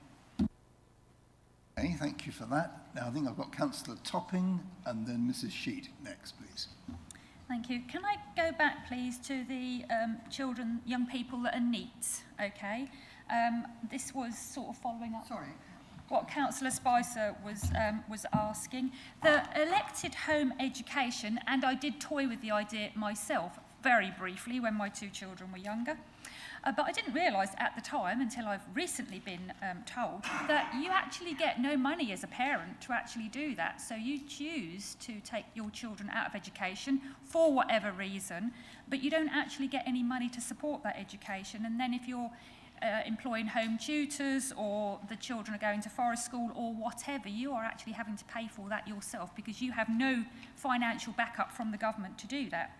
That's not a question. That was just a statement. However, on page 50, bullet point 92 and 93, I am concerned that some young people, whilst absolutely flying and going into university after a home education and having wonderful careers, absolutely brilliant, I am concerned that there will be some that won't be flying or going on to university or into an apprenticeship or anything else. And I'm concerned that in bullet point 93, it says that there is no statutory duty for us to track outcomes of people over the age of 18. And I think that's a real shame because being on the corporate parenting board, I know children that are in care, looked after children. We actually look after them until they're about 25 and there is a handover process and we make sure that they're okay. But there is no statutory duty for us to do that with young adults at the age of 18, so we don't know if they ever manage to go into apprenticeship or achieve a sustainable living outcome for themselves. And I would be really, I'm quite concerned about that, and I would like to, if we can, lobby, even though it's too late, the government to say, I think we should be tracking these young people and helping them a little bit longer to make sure that they are able to look after themselves. I don't know if Adrian's got anything, or Rachel. Thanks for the question, Councillor Topping. I think from a government perspective, they're regarded as adults at that point, and our services don't cover that. I think it's fair to say that there are other agencies providing support. So although we, as a Children and Young People's Directorate, don't have a direct input there, Department of Work and Pensions, and we work closely with DWP in the east of England, have arrangements in place to support some of those young people or young adults who may have difficulties. I'm going to invite my colleague Michael Gray just to say something about the relationship with DWP in the east of England. Thank you, Adrian. Yeah, that's absolutely fine. I think it's a really pertinent question, so thank you for the question. And it's something that we actually are keen to enhance in terms of our collaboration with DWP at the moment. Just before this committee, myself and my colleague Clive Mobbs were actually in a discussion with DWP on this exact point. And there are certain things that we can do locally with our regional colleagues at DWP. However, there are some restrictions on the sharing of data between government departments. It is something that we were keen to see included actually in our devolution deal going forward if that comes to fruition. So I think we are doing things to try to enhance that position, and we have some data sharing that goes on, but more could be done. Thank you. On page 52, barriers. I would like to, as a member for a rural constituency, mention that barriers, I didn't read anything in these barriers about lack of transport. if you live in a market town or even more rural than that. It is a huge barrier for anybody in this set at all to get anywhere, even the post 16 to 18, you know, they just can't get anywhere unless their parents get there. So I would like transport mentioned as a barrier in there. And also in the last bullet point, it says funding and resources. The European Structural Fund programmes provided, past tense. Do I assume it is no longer provided, and are we getting that money from anywhere else? Thank you. I can come straight back in on this one as well. So the European Structural Funds programme is coming to a complete close at the end of next year. So there are still some programmes running that are funded by the European Structural Funds. This includes the European Social Fund, which is the main fund that has provided for educational or training purposes in the past. That was a fairly big pot of funding that was coming into the region. The position of government is that the UK Shared Prosperity Fund is the main fund that is replacing the objectives that were covered by the European programmes.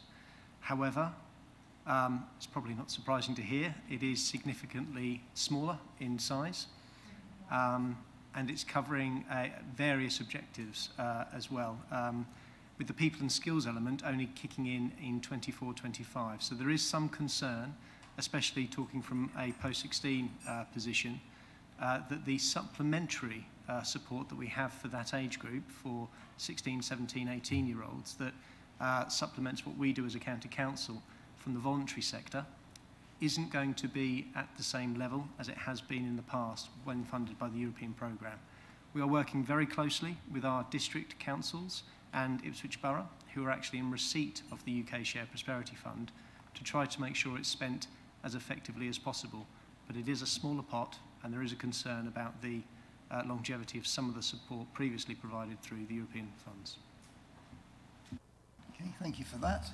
Mrs. Sheat next, please. Thank you, Chair. I just want to start by thanking Mr. Orr for such a comprehensive report. I found this incredibly informative and really wide-ranging. I want to come back to the heart, if I may, of children missing in education, and I'm particularly pleased to read paragraphs 62 through to 66, so we've referenced this a few times. It appears that although the numbers of known children missing obviously fluctuate considerably, there is a really welcome trend downwards. And I'm interested in whether there's any further breakdown in terms of pupil age, whether we can learn anything about primary or secondary.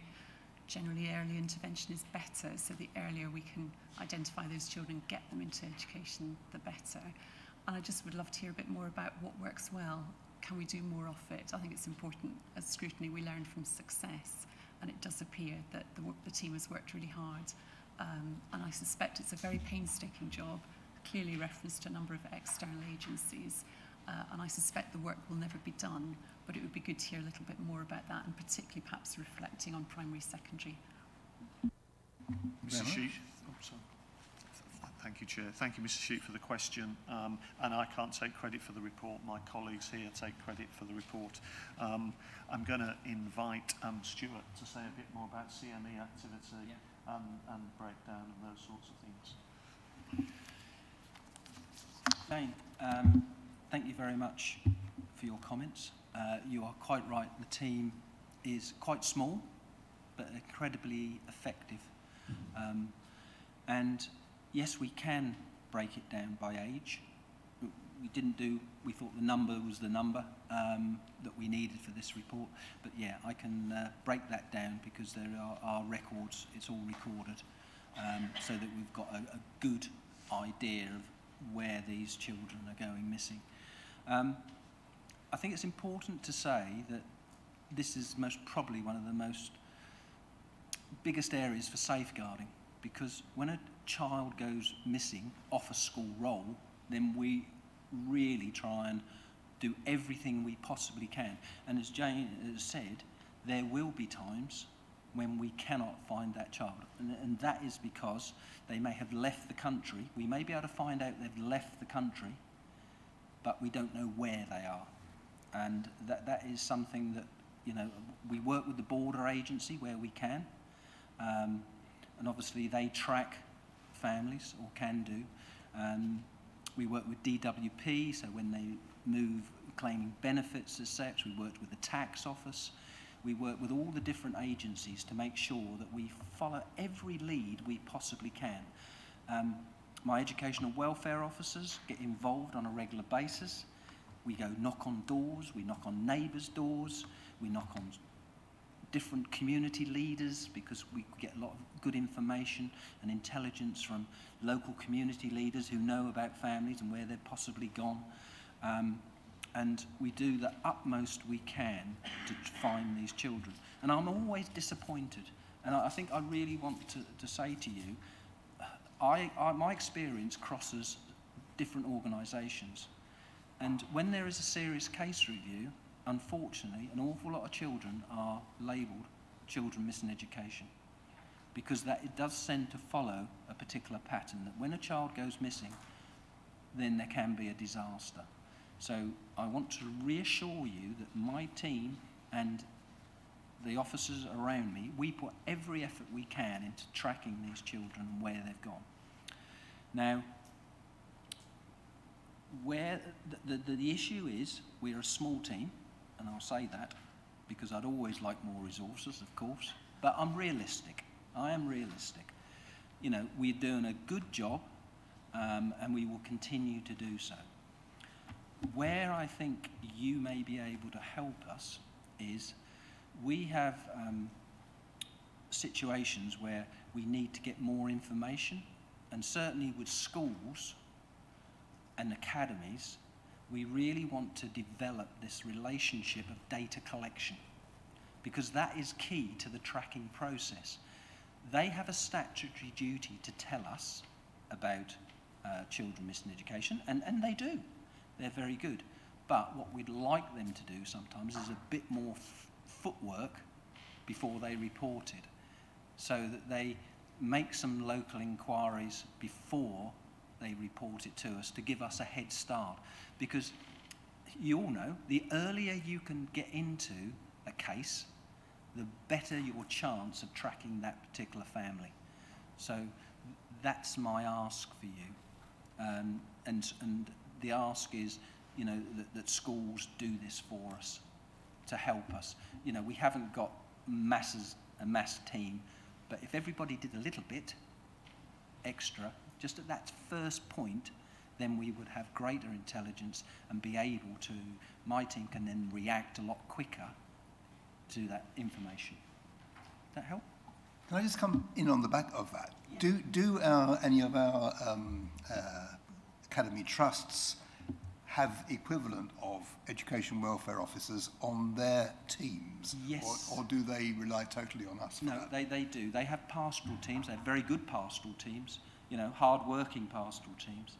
And some do actually have educational welfare officers. But in the main, they tend to use our services. We're very fortunate in Suffolk.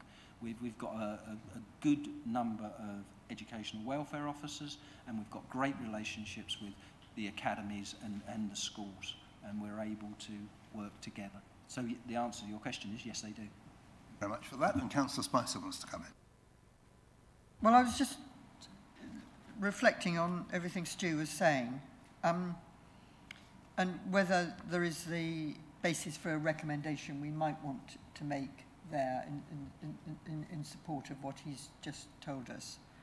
But also, when Stu was first talking, I just had another look in here in case I'd missed it. Is there some evidence and then something that we might be able to act on around the ethnicity of children who are missing from education? And in which case, and I've got a separate issue about refugees. Have you asked that? I did. I asked if we could have that number. Yeah, no, well, yes, I think I'm asking a follow-on question. Sorry, let me get that right. Is there something that we ought to be able to instigate as a county council with community leaders, with faith leaders, and so on? I think answer to your question, I'm not 100% certain whether we've got the ethnicity data available, but I will look. and certainly going forward, I'll make sure we have got it. With regard to working with community leaders, yes, you know, make communities aware of their responsibilities to look after children. And if we can actually work with them and try and find out where these families have gone, it will make life so much easier for us. Presumably we're in contact with them around safeguarding issues, for example. Does safeguarding training include the information about the legal requirements for children to attend school, and what to do if you're aware of children that don't attend school? Yeah, I'll let Adrian answer that one.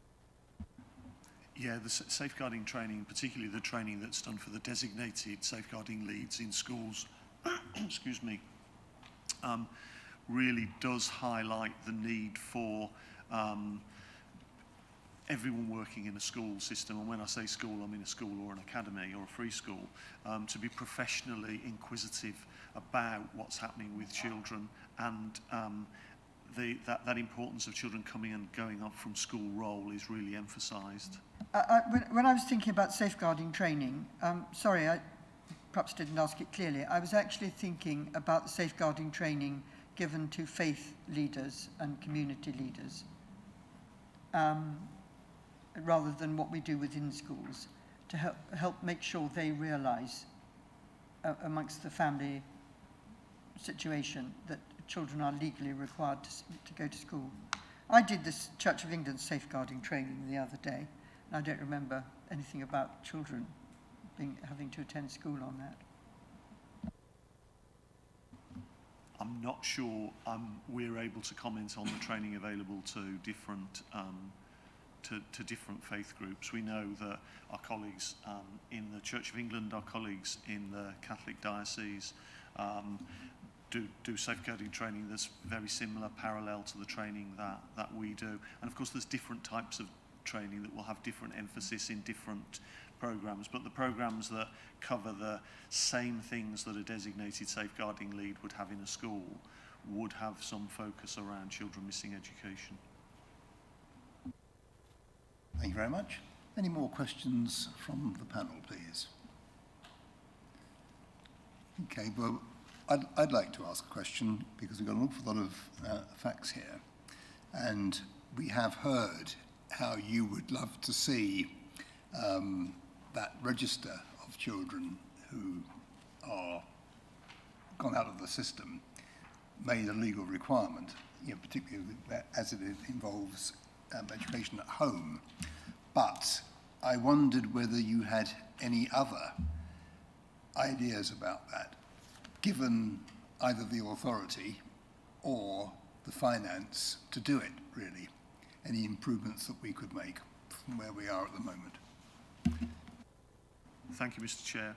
I've got 2 or 3 things that I'd like to share. Some of them are things that people have already raised. The recording of a national register, I think, is only part of it. And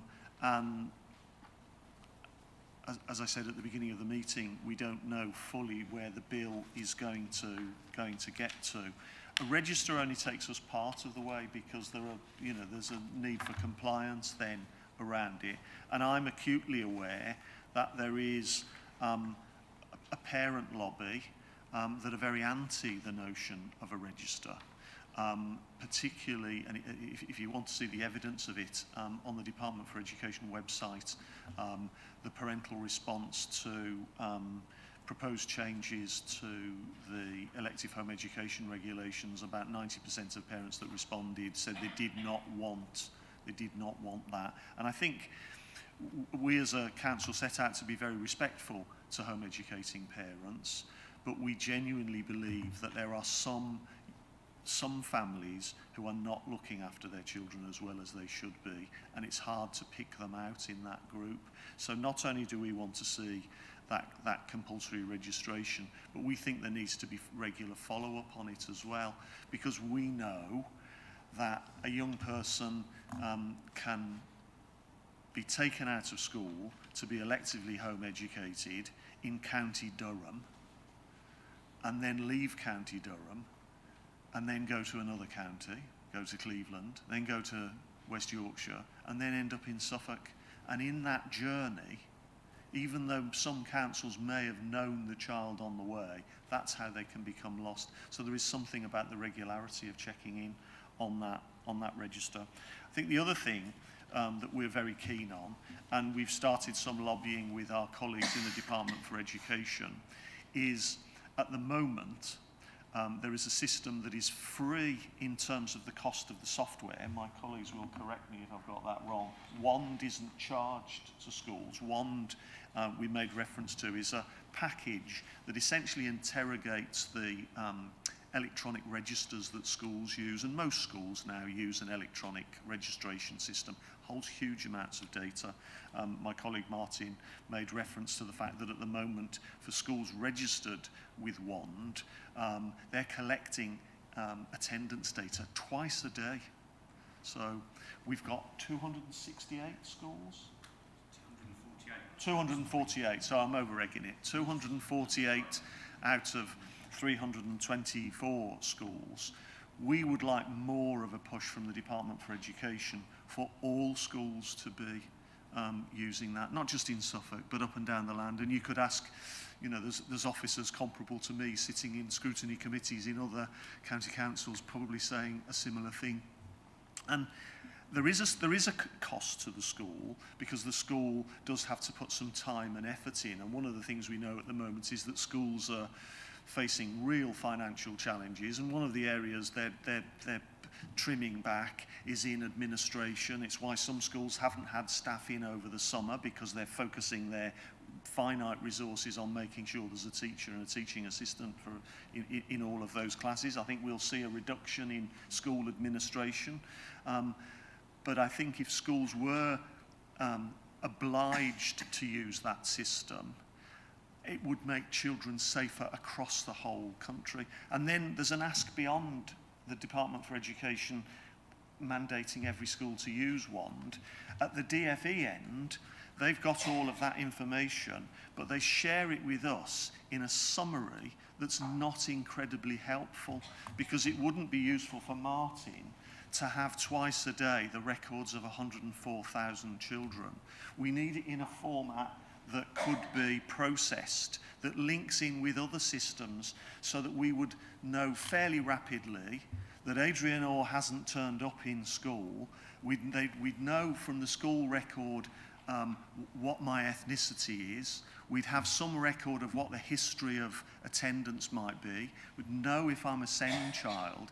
If that system worked, we would make children safer as a nation. So 3 big ones there in terms of the National Register, the schools using WAND, and the DFE allowing us to access that data.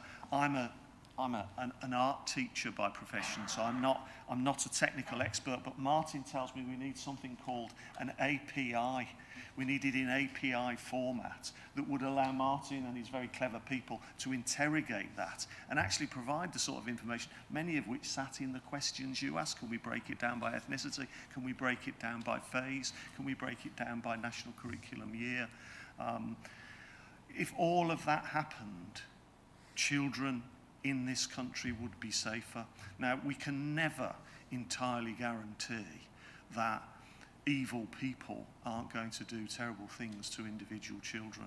But if that registration system and that level of us as a council being able to interrogate that information quickly, it will be particularly helpful. Final thing, and then I'll stop. It's in the same way it's a right of a parent to electively home educate their child, it's their right to send them to independent school, and many families will send their children to independent schools, and many young people will do extremely well in independent schools. And there is an incentive for a parent that's sending their child to an independent school to ensure they're there, because it's costing them money every month to do that. However, there are children that will disappear in that system. So ensuring that whatever happens with the data collection, there is some sharing of independent school registration. I think we came close to that in the pandemic because we were asked to ask the independent schools. And I think I'm right in saying, and Martin will correct me, the very big independent schools actually work very collaboratively. They work very closely with us around safeguarding. We have a relationship with that sector. But independent schools come in very different shapes and sizes, large and small, and some can be very small. So I'll stop there, Mr. Chair. Thank you very much. Pretty comprehensive. Anybody else in the witnesses got any other things they'd like to add to that? Things they think we could do if only we had the authority or if only we had the DOSH? Okay, then, Izzy. This is all related, but one thing, and Councillor Spicer, you said earlier, something pragmatic that we could go away with and think about and support us with. Maria and I have a particular kind of challenge around, you'll be aware of the local authorities section 19 duties around providing a suitable or arranging a suitable education for children who are not able to attend school due to exclusion, illness or otherwise, and it links to the EOTAS policy, our medical policy and so on. And we have been working with other local authorities, so we know this isn't just a Suffolk challenge. We know there are some questions in neighbouring authorities and beyond around this, as we formed a sort of informal group of support around this issue. The exclusions illness is okay, is the otherwise, and there is some competing guidance now for local authorities. We are wholly wedded to our statutory duties around section 19. Absolutely, we don't shirk our responsibility at all, but there is some competing guidance from the Department for Education around the particular element of otherwise, so children excluded, illness or otherwise. For example, in the new attendance guidance, there is evidence of those children being medically unfit to attend school, partnerships working together, agencies working together, health professionals working with schools, working with local authorities, etc. Some of that is in direct competition with the guidance which is now quite out of date in 2013, which is the guidance for local authorities around children unable to attend school due to health needs. 2013 guidance is now 9 years out of date. It predates the SEND reforms, it predates the SEND Code of Practice, and it still talks, for example, about medical evidence being provided at consultant level for children out of school due to illness, and we know that isn't always realistic. It does say that we have to work with professionals around other evidence available. However, that there isn't that same level of, if a child's out of school due to illness or otherwise, and we are finding the otherwise now is largely children around school refusal, emotional-based school avoidance, which we know since the pandemic has been on the increase, we would like some greater clarity around, is the otherwise that as soon as a child's been out of school for 15 days or more, the local authority is entirely responsible to arrange that suitable provision, or is it still that there is some evidence needed and needing to be provided to say why that child is out of school, such as medical evidence, for example. And that is a particular challenge for us at the moment, I think it would be fair to say. Clearly, we want to get our responsibilities right. We work hard to do that all the time. We have mechanisms in place now to support those children. But there is 2013 guidance, there is the latest attendance guidance, and the two don't quite marry up. So some help around that would be much appreciated. Thank you. Thank you very much indeed for that. Anybody else want to talk to? Oh, got some questions over here. I think were you first, Councillor Otton, and then Councillor Martin. Yeah, I mean, it's not a question really. It was the case of what we can put forward, either to the Cabinet or to the Portfolio Cabinet member. I mean, obviously, I think we need to have a report back when this schools bill is finalised, or if there's, in the meantime, if there's anything that we feel they are missing. And the other thing is the slightly, well, more than concerning about what Caroline raised about the EU structure funds and what we have now got in its place. and should there be some sort of recommendation to Cabinet to consider what the implications are for this, what's called the Shared Prosperity Fund, and if that is that now adequate?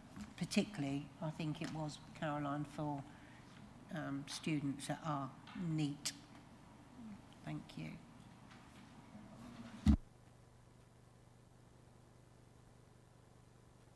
Yeah, thank you. I did have a question for, I think probably for Martin Hole, actually, rather than for Adrian. I'm sort of taking it that the reports that you're getting from the Department for Education, it would be very helpful if they were not just, and I don't know what API stands for either, but I do get the point that Mr. Orr was making, but also that they produce automatic exception reports, because there is no point in a report which reports on 144,000 children. What you need is a report on the 10,000 children that are not doing this, or the 7,000 children who failed to do that. You know, the exception reports is absolutely essential, and there is no way that we've got the ability to wade through loads and loads and loads of unnecessary material in order to get at the stuff that we actually need. I mean, I have to say, I think that is part and parcel of government, both at local and national level, is that if you want to try and make sure that you don't have any politicians interfering in anything, you produce a report which is so long that they can't possibly read it. But I'm sure that that's not what we want coming from the Department for Education. On the issue that Ms. Connell was making about illness, I think that's incredibly important that there should be clear guidance on whose say-so we should have for whether or not a child is not well enough to attend. And one of the reasons I say that is because there was one case many, many years ago where the first time I'd ever come across this, and I actually was a bit taken aback to discover that it was a thing at all, where I was under the impression that the child in question was probably suffering from Munchausen's by proxy, because the mother was very odd indeed. It was a situation where the mother was not sending the child to school because she said that the child was ill. But, you know, we need to make sure that we have guidance in place so that we can turn around to parents under certain circumstances saying, no, your child is not ill, your child will go to school.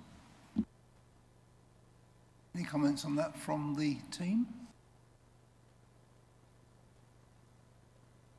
Only to say that's very helpful. Thank you very much, because that is the position we find ourselves in. So thank you. Thanks for that. Okay. I hope you're feeling better soon. Councillor Spicer wanted to come in. Yes, I think we sort of moved on. I was trying to follow through what Izzy Connell was saying, and particularly about the mysterious word otherwise. But when we come to our recommendations, we might be wanting to think if there's anything we can influence locally. I'm not a great enthusiast of writing letters to secretaries of state, asking them to consider this, because they may not be in the job by the time the letter arrives. What with the postal strike, with postal strikes as well.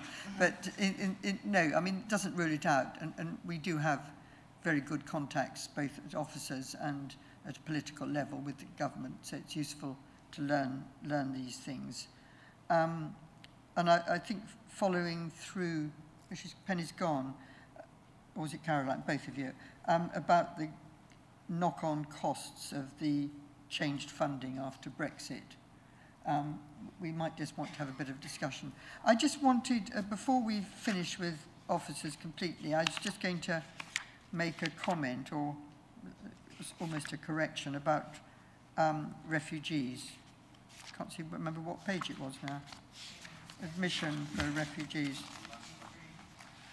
So last question. Yeah, can I just do that now, Chairman? Yeah. By way of explanation, we have Ukrainian refugees staying with us. And I experienced, with a lot of distress, the school admissions process, which isn't, all of which is perfectly accurate what you've got here. It doesn't apply to if you're applying for a reception place. And that isn't clear anywhere, that if you are applying for a place in reception, you have to go through the county council's admission system. School can't, you know, like the school can do the in-year admissions themselves. And you get categorised as a late application. So Mr. Putin didn't time it right for me to make the application in time. But just for the record, everybody needs to understand it is different for reception than this. Nothing's inaccurate here. Thank you. Any comeback on that, Angela, at all? Shall I, yeah, just to clarify that we still have a requirement to coordinate the admissions for the normal year of entry at a school. So regardless of what school or status of school the parents wish to apply for reception or going into year 7 at high school, all those applications come through to us and we then coordinate with the admission authorities and with other local authorities. The requirement is not on in-year applications, so for in-year, so for years 1 to 5 or outside of the normal year of entry round, they are done. Parents have to go directly to the admission authorities. So that is all documented within our Schools in Suffolk booklet on our website as well. But take your point that, you know, late applications, it's difficult, the timings of that, and that by that point, places could have been offered already. Okay, thank you very much. Any more questions, please, from the committee members? Councillor Topping. Sorry, I've just gone to page 54, which was question R. The question says, what would help in keeping a proper track of children and young people in Suffolk? And the second bullet point says appropriate resources for council to manage the new requirements of the register and the additional duties it will entail. Appropriate resources. Can somebody please define? Do we need more money and where do we need it, please? Thank you. So if the registration arrangements go through, that's an additional burden on the council. So our expectation is that central government would provide, as it does in other cases, if there is a new burden. I mean, burden's a technical word, we'd welcome it. But we would need additional resource, and that's not county council resource, that is central government resource. And you know, my equivalent officers in other counties are saying the same thing. Does that answer your question? Yeah, but can I just come back? Because when you said additional burden, you had an additional burden, although they're not a burden, of the 16 to 18-year-olds having to stay in school or education, but you didn't get any extra money for it, did you? Small sums of money, but of course the bulk of the money for that is in schools and colleges, because when we talk about education funding, the vast majority of that in Suffolk sits in schools and in colleges. We get a small amount, so there was a small amount of money, but schools and colleges did get a little bit of additional money. Okay, thank you very much. Okay, committee, well, if you're finished with questions, we can either now move on to recommendations immediately. It's 12:10. We have been going for more than 2 hours. If anyone feels we should have a lunch break now and come back, say, quarter to 1 to finish off recommendations and then deal with the other things on the agenda. What is the feeling, please? Push on. You prefer to push on, right. Let's go then. Can we hear committee's recommendations from what you've heard this morning, please?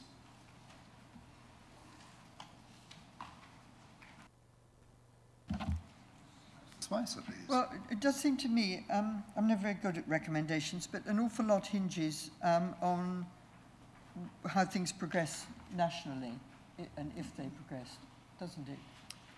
I think that is true. Yeah, around the data and then what we are able to do with that data. I think somebody behind me, maybe it was Penny, suggested that we'd have to go back to this subject at a certain point when we knew if the national register, etc., was going to exist. That is, I think, completely true. Councillor Martin. Yeah, I mean, I think there are certain things which, I mean, obviously, if there is any possibility of doing any lobbying on the schools bill, then I certainly wouldn't be opposed to that at all. I was sounding a note of caution about how possible that might be. But there are lots of things which don't require legislation, but which do require a change in the way that the government does things, and the way in which the DFE reports are made available to the council is one of those areas where it doesn't require legislation at all. It just requires the DFE to do things differently. And in that case, I think joining with our colleagues from other education authorities across the country through the LGA to put pressure on the DFE to provide information and reports in a way which is helpful to enable the county council to keep track of those children who are falling off the system or who have not been registered in the first place would be a sensible thing to put forward. Record of that. Councillor Spicer? And well, could we have some sort of recommendation, and I'm happy to get guidance, around children from ethnic minorities, both gathering the data, but more importantly, then leading to a discussion if there is influence we can use within those communities, community leaders, I hope I'm using the right words, to make sure that in training, awareness training and safeguarding, the legal requirements as well as the moral and practical reasons that children should go to school. But we can't be certain about that, and if we don't know the data. Yeah.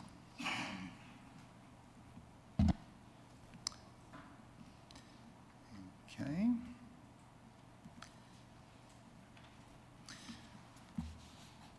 Councillor Fleming. Yes, thank you. I'm just wondering whether there's anything that could be done to try to reach the parents of the children who are not going to school.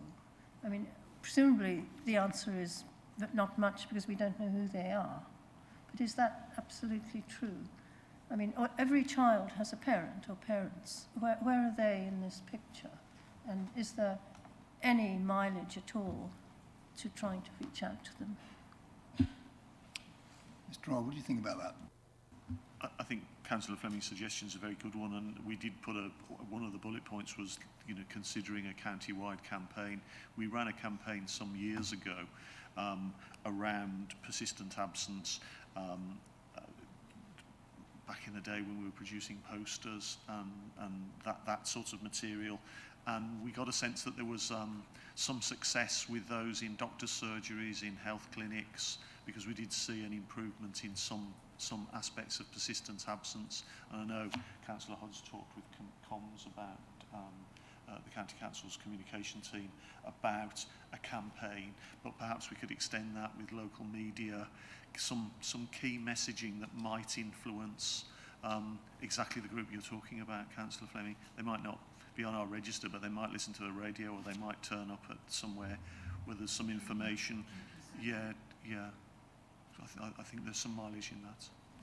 Do you think there's any scope at all for, reinvigorating such a campaign? Certainly sort of in health settings, in family hubs, that kind of place, or possibly even on the back of buses and things like that, Are your children missing education? I think it's a new campaign. The landscape's very different than it was when we did it all those years ago. I think there are other strategic partners that could contribute to that, the voluntary sector. Campaigning is not my area of expertise, but I think there is expertise in the council and in with some of our partners that could assist us with that. So definitely want to explore. But as a recommendation, it's worth looking into. Certainly we believe so.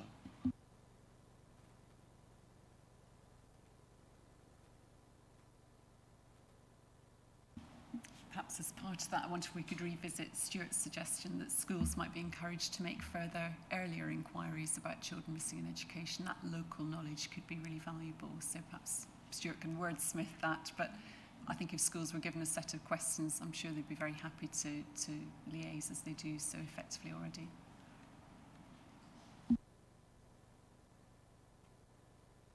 Something that was said, whether it's possible for us to kind of extend our interface in any way with independent schools on this area?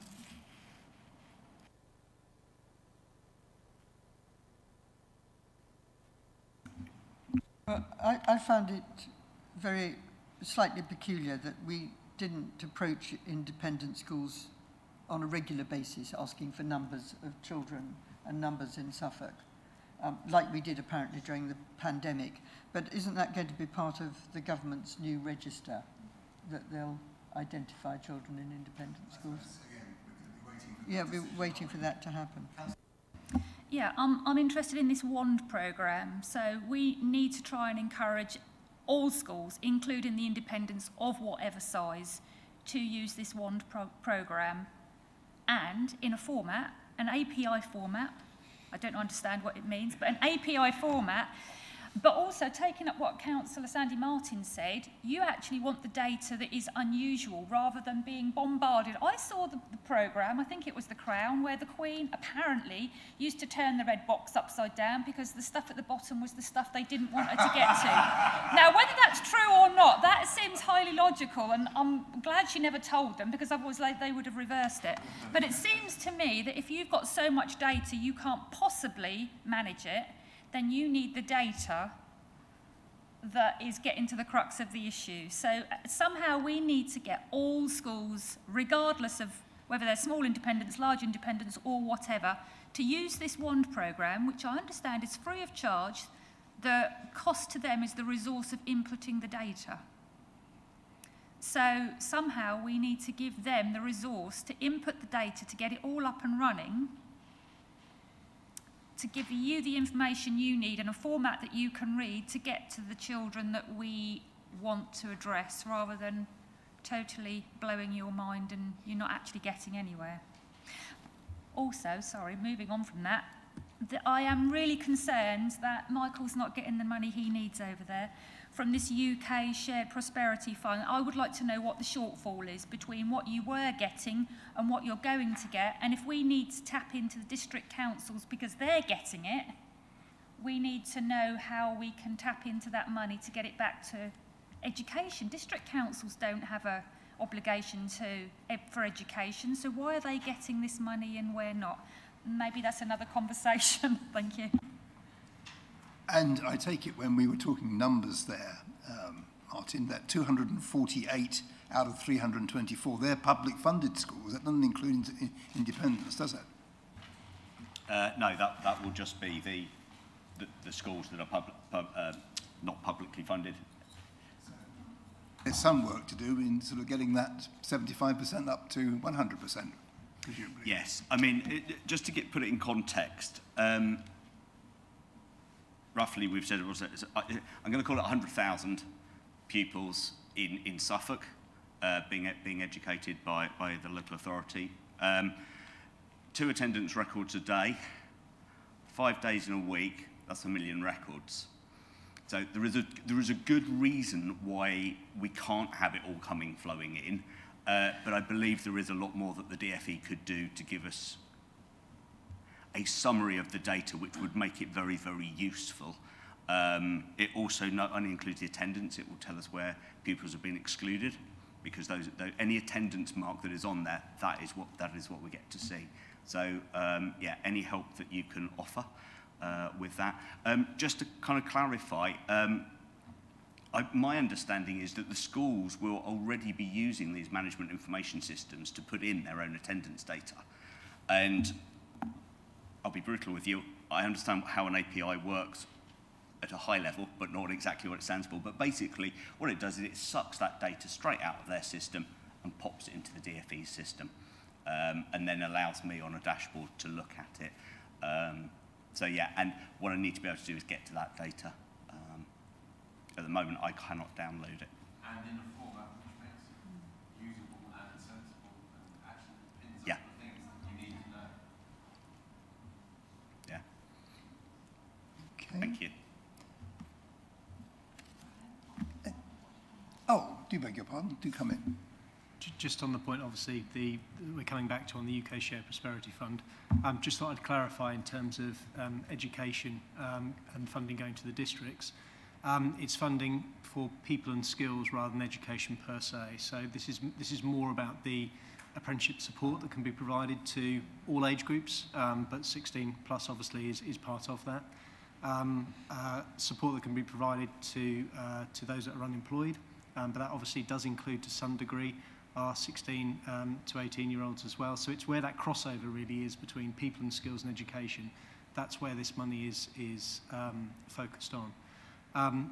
Just to clarify as well, we are, as I very briefly mentioned previously, there has been conversations at both a Suffolk public sector leaders level and at a chief officers level as well across the districts and with the county council about how we make sure that it is coordinated across Suffolk. There is a little bit of surprise, I think, across all authorities that this money has been distributed in this way. And what we're very keen to do is make sure there is no postcode lottery as such between different areas and make sure there is a uniform approach of support. The problem in terms of the level of funding still remains, and I would still welcome that opportunity in whatever way deemed appropriate to raise visibility of what that risk actually looks like. And I'm right in thinking that we're not getting that money, but districts and boroughs are getting it. That's correct. There is a possibility that if there is a county deal, that would then revert to the county council.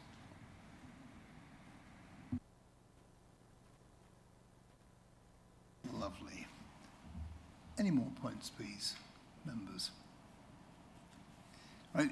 Is it your wish that we ask Helen to just summarise what's just been said, and then we'll go away and turn those into, realistic recommendations, then circulate them to the team to endorse?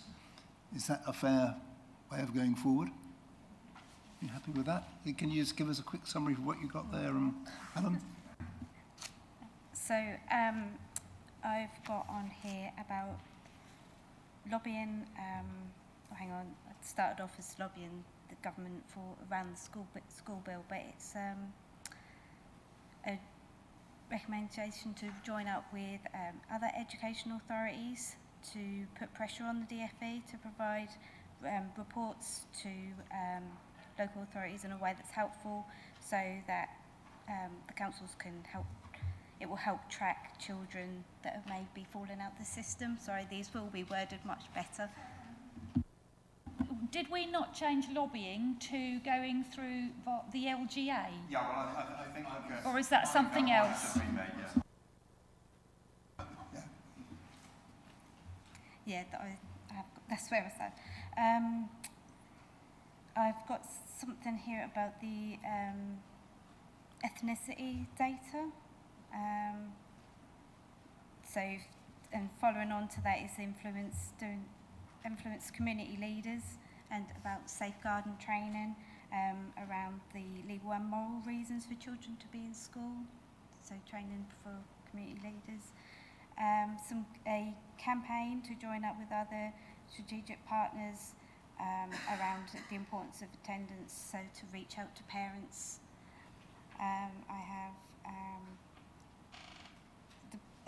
have to encourage schools to come back with, I've got this over here as well, to perhaps do more investigative work as to why children may not be in school, and then providing that to Stuart Hudson's team.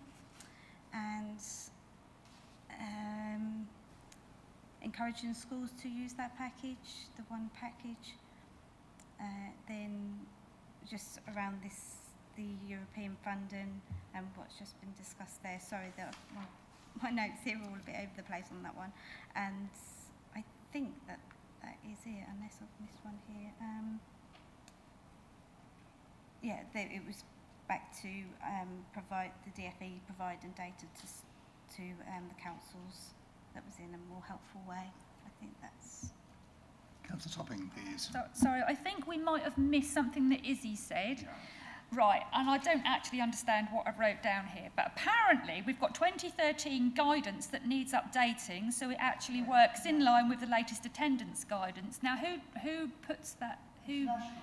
That's national guidance. So how do we update this 2013 guidance so that Izzy's got the guidance she needs that all works in the modern school rather than the schools that were taking place pre-COVID, please? Okay, I actually have got that down here as something to follow up, and I think Helen has as well. So we put that down. That presumably is taking that up with the LGA and such like as to it's that. Specifically guidance about the health, the who are signed up, who are able to make recommendations about the health of a child. I mean, I think that was the specific point, wasn't it? It was about the health of the child and who actually gets to say whether or not the child is ill. I mean, I think that's really important.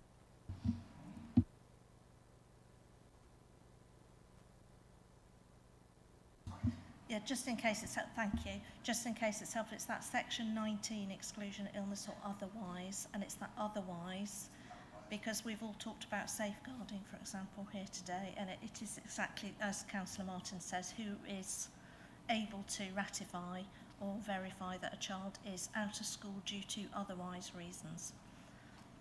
Okay, thank you. Councillor Spicer? The other subject I got a bit fussed about, and but I don't think there is a case for a strong recommendation, was around home education. But I think the answers we got and the information in the paper makes me think that we're probably doing the right things in Suffolk, as we've gone as far as we can sensibly go. I mean, we had good explanations about how it works. And indeed, marked improvement over the past 3 years. I mean, I slightly fussed at the expression they were not in education setting because they were being home educated. Those that are being home educated that we know about and we check up on, we shouldn't be concerned about. I mean, it's a right that people have, a decision they've made. It's those that say they're being home educated but aren't properly being taught or aren't being taught at all. And I'm not certain what we could recommend today that isn't being done already to reach those people. But if there is, now's your chance to say so. But I was left with the feeling that there probably wasn't. Other than lobbying for the National Register, I guess.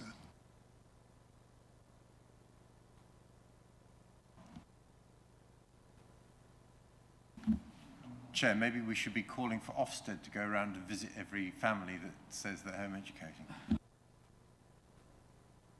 I think, if I may just come in on the elective home education, I think a challenge that we face is their significant numbers. It's a small team. They do a remarkable job. I think if the numbers increase any more, we're going to face a real challenge. We hope the numbers go in a different direction, but it's a team that, like a number of the teams that have made reference here, it's a relatively small resource that we are using as effectively as we possibly can. I think you said, Adrian, or one of you did, that some of the rise in numbers was around COVID, people that started doing that in COVID and haven't stopped. Did you not say that? Yeah, certainly there are some cases. It's a rich group of people. There are different reasons. Many are dissatisfied with the school system, and Lindsay and her team and the support of wider teams in the council assist some of those return to school, resolve some of those issues.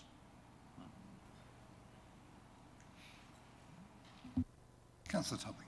Can I just clarify, have we helped Stu with his educational welfare officers within our recommendations? Because Stu said that he would actually like the schools to actually have more educational welfare officers on the ground doing some of the groundwork before his team get engaged.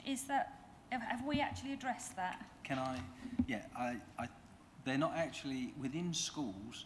It's not the educational welfare officers that do some of the form filling as such. It would be the administration staff or the pastoral staff.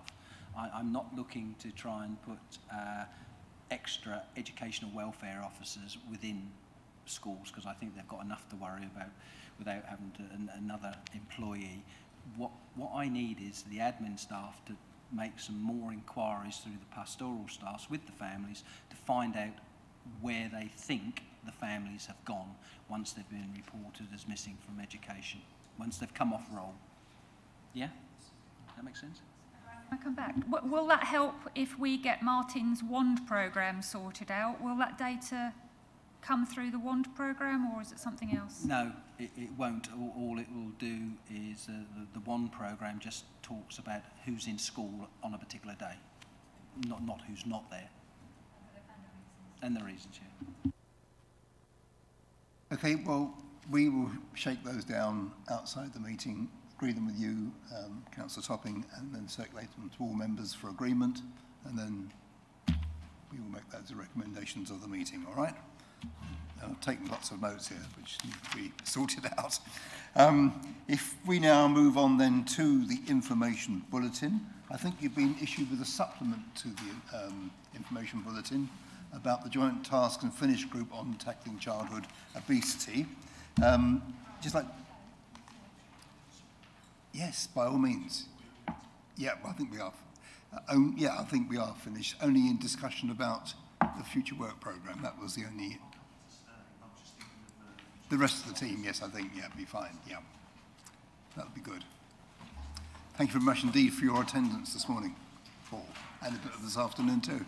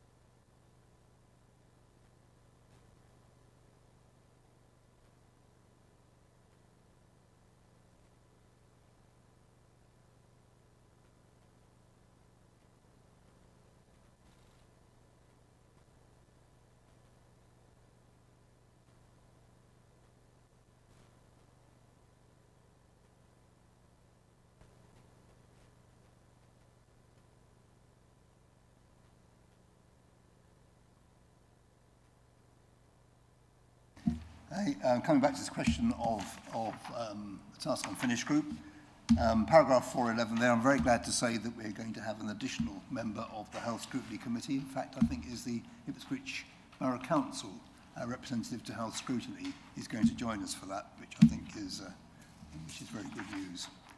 And we'll be meeting next month, I think, on that, aren't we? The Task and Finish Group. Yeah, I think we are. That's good. If members have got concerns about any of the information in the information bulletin, which they feel the committee should look further, please raise these under agenda item 7, the Forward Work Programme. And if indeed we can move on then now to the Forward Work Programme. Committee is asked to put forward suggestions for its Forward Work Programme as set out on page 63 to 65 of the papers. The next meeting of the committee is on Wednesday, the 14th of December, when the committee will be considering an update review on progress on the Council's SEND action plan. And I think we have a meeting planned for October the 29th. Is that 25th? Sorry, it's not the 29th, it's been changed to the 25th. So that is actually quite soon, just 11 days away. So if you've got anything specifically you want me to make sure gets into that review, please let me know. Subsequent meeting dates are listed on the Forward Work Programme for the committee's information. Are there any other topics members wish to propose for the Forward Work Programme or request for information bulletins, please?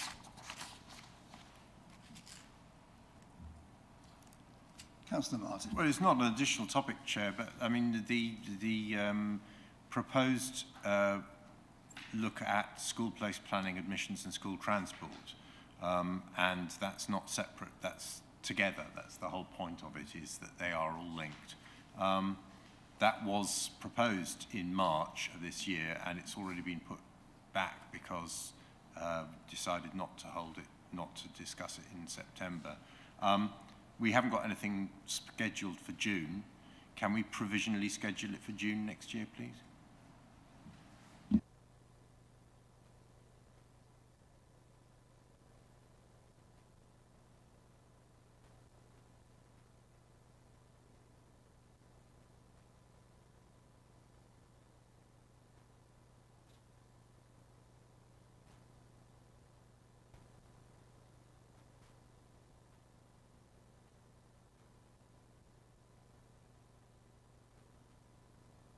No, it's not. The thing on page 63 is about the building of school places. It's not about the ability of children to get to the schools that they've been allocated to. Are you saying you'd like that to be a combined topic in effect? One topic. School place planning, admissions and school transport is about whether or not we are actually allocating children to schools they can actually get those together. Yeah.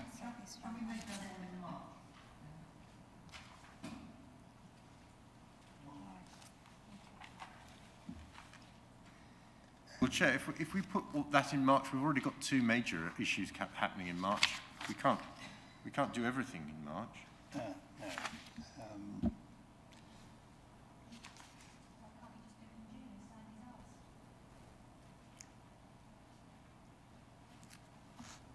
And we've got Suffolk County Council's response to the Ofsted report on sexual harassment in schools scheduled for that date at the moment. Councillor Topping. I'm sorry, I'm confused. So in December, we've got the update on SEND. In March, we've got school places, buildings, maintenance and sexual harassment. So why can't we do the planning in June, as Sandy's just asked? All we needed to do is put a date in there instead of date to be confirmed.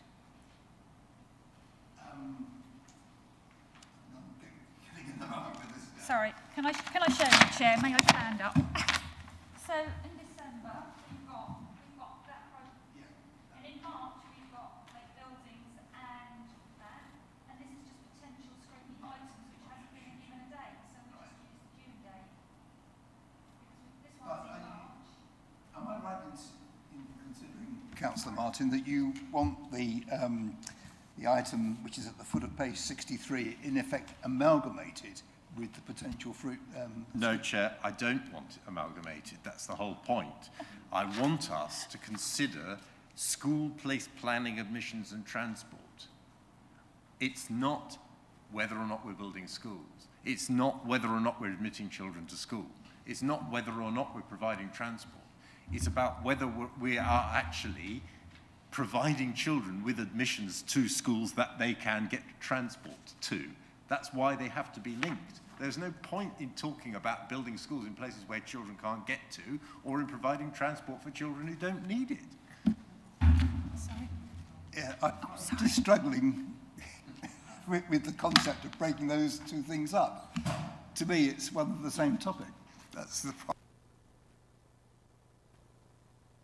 That's a bit of guidance. I'm somewhere nearer Sandy, I think, on this, but what I'd like to ask, and with officers here, is the whole issue of school transport linked to place where we build schools and places, which is something I'm super sensitive about, as you know. If we were minded to make any recommendations that affected school transport, I don't think it makes much difference whether it's March or June, because any recommendations we make then have to go through a series of hoops and loops. So it wouldn't affect admissions for September anyway. Well, whilst I've got the microphone, I know that the December meeting is going to be focused on the SEND update. And I'm sorry we're not allowed to ask questions on what we've got today, but I'll take your lead on that. ought we to be thinking about another SEND progress report 6 months further on?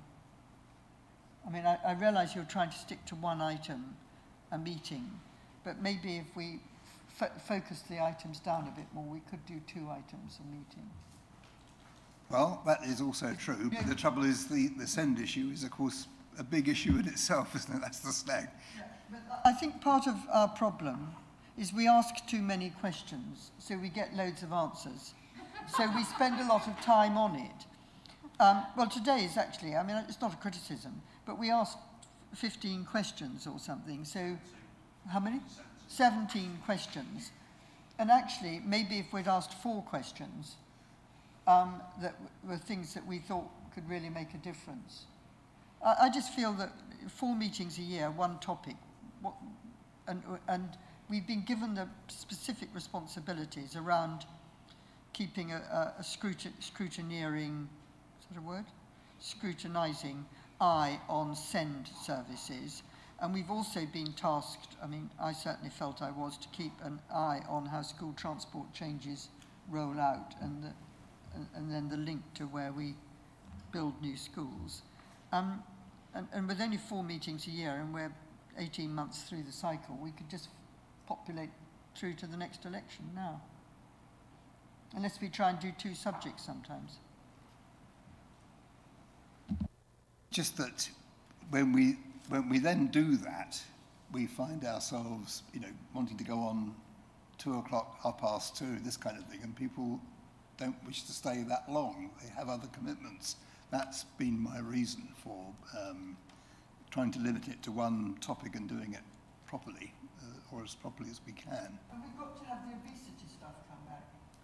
Well, that will come back with the Task and Finish group. That's also true. And that ought to be done by March, shouldn't it? Although, well, it will certainly come back here as well, won't it? Because it's a joint initiative, although it's Councillor Feather. I think we discussed it yesterday, and we're reckoning it will come back to our March meeting. So we could take that as an information bulletin, though, I guess, couldn't we? Not as its recommendations. We check the dates, because which comes first, health scrutiny or our date, the 7th of March? I can't remember the date in March that our health scrutiny is. Usually towards the end.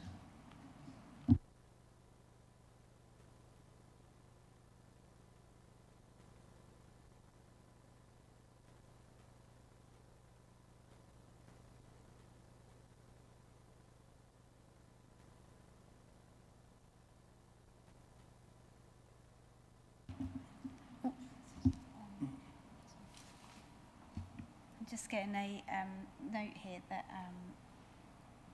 so the health scrutiny could actually invite education scrutiny members to the March meeting. There's a suggestion that perhaps there's a workshop to do some. As indeed we had a joint meeting previously on this, didn't we? A joint meeting in March.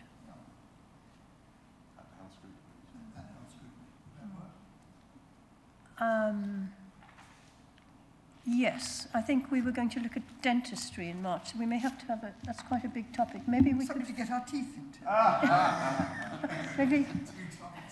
maybe we could have both if people have got some stamina. What do you want to do? Have it as a topic for us on the 7th of March, which means actually we need to have it all wrapped up and done by the middle of February, which I think is quite ambitious. But I'm just finding out what the House Scrutiny Committee meeting date is in March before because I was just told there's a House Scrutiny in March. if you've already got something in your programme for March, we can't do it then, can we? Well, we might be able to fit it in. I mean, I can't decide now. I need to talk to Teresa. Right. See if Councillor we can. Martin. Chair, do we not have any reserve dates for scrutiny meetings in May? Because if we've got a reserve date for a scrutiny meeting in May, and we're going to have a joint scrutiny meeting between health and education, children and young people services, it would make sense actually to do it on a separate date as a separate meeting. And if it was in May, then it would be late enough on for us to know that we'd be ready with the results. And it wouldn't conflict with all the other things on our diaries either. I think Sandy's, I like that idea actually, and maybe there would be another thing we could look at together. Let's do that. Should we put that provisionally in for a reserve meeting date in May? There's no reserve date in May, I've just been told. But also, I've just been told that the health scrutiny is 19th of April, not in March.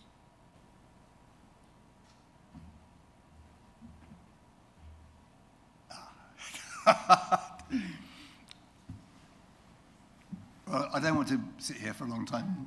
We need to talk to our respective officers about getting that sorted out. I think we know we've got to do it. So let's find a way. It's either going to be March, April, or May. Is that all right? Councillor Topping. Mr. Chairman, I am perfectly happy if you want to do 2 subjects in one day, for us to do 2 subjects with one in the morning, a proper lunch break, and one in the afternoon, because if we're here, then we may as well be here for the day. So if you want to do 2 subjects, then I am perfectly happy to be here to do 2 subjects, as long as one is in the morning, we have a substantial lunch break, and one in the afternoon, rather than coming in extra days. That seems a very realistic proposal, which I thought, particularly when you've got to come from Beccles, which is no short journey, is it? Yeah. Oops. That's warning of a power cut. Yes, I think pressing my button has always done. No, just to add something more to the complication, but for thoughts afterwards.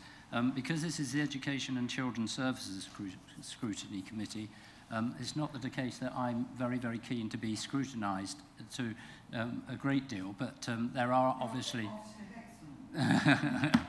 It is a case that there are other, items within children's services that are not on the list, but I just leave that hanging. I'm conscious that there's going to be some kind of safeguarding inspection next year.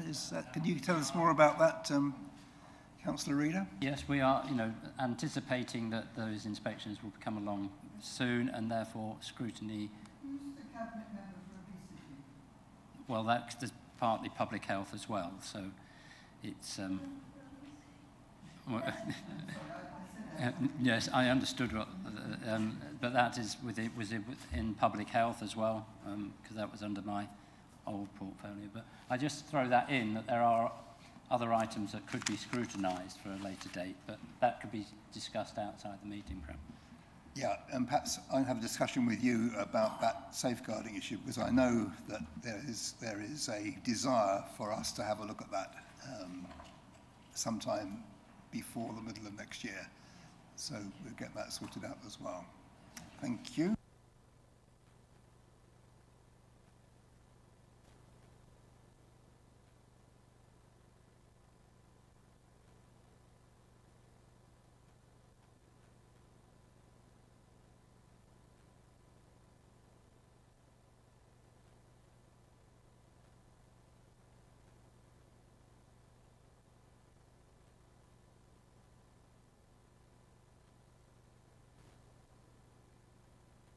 Unless anybody else has anything they wish to raise, we can declare the meeting closed, and I can ask you to take your belongings, paperwork, and any rubbish with you. Thank you very much indeed for your attendance. Thanks to our officer panel and for all the advice and responses they've given us towards this pretty wide topic, really, I guess. And we'll see you on the 14th of December, yeah? Thank you very much.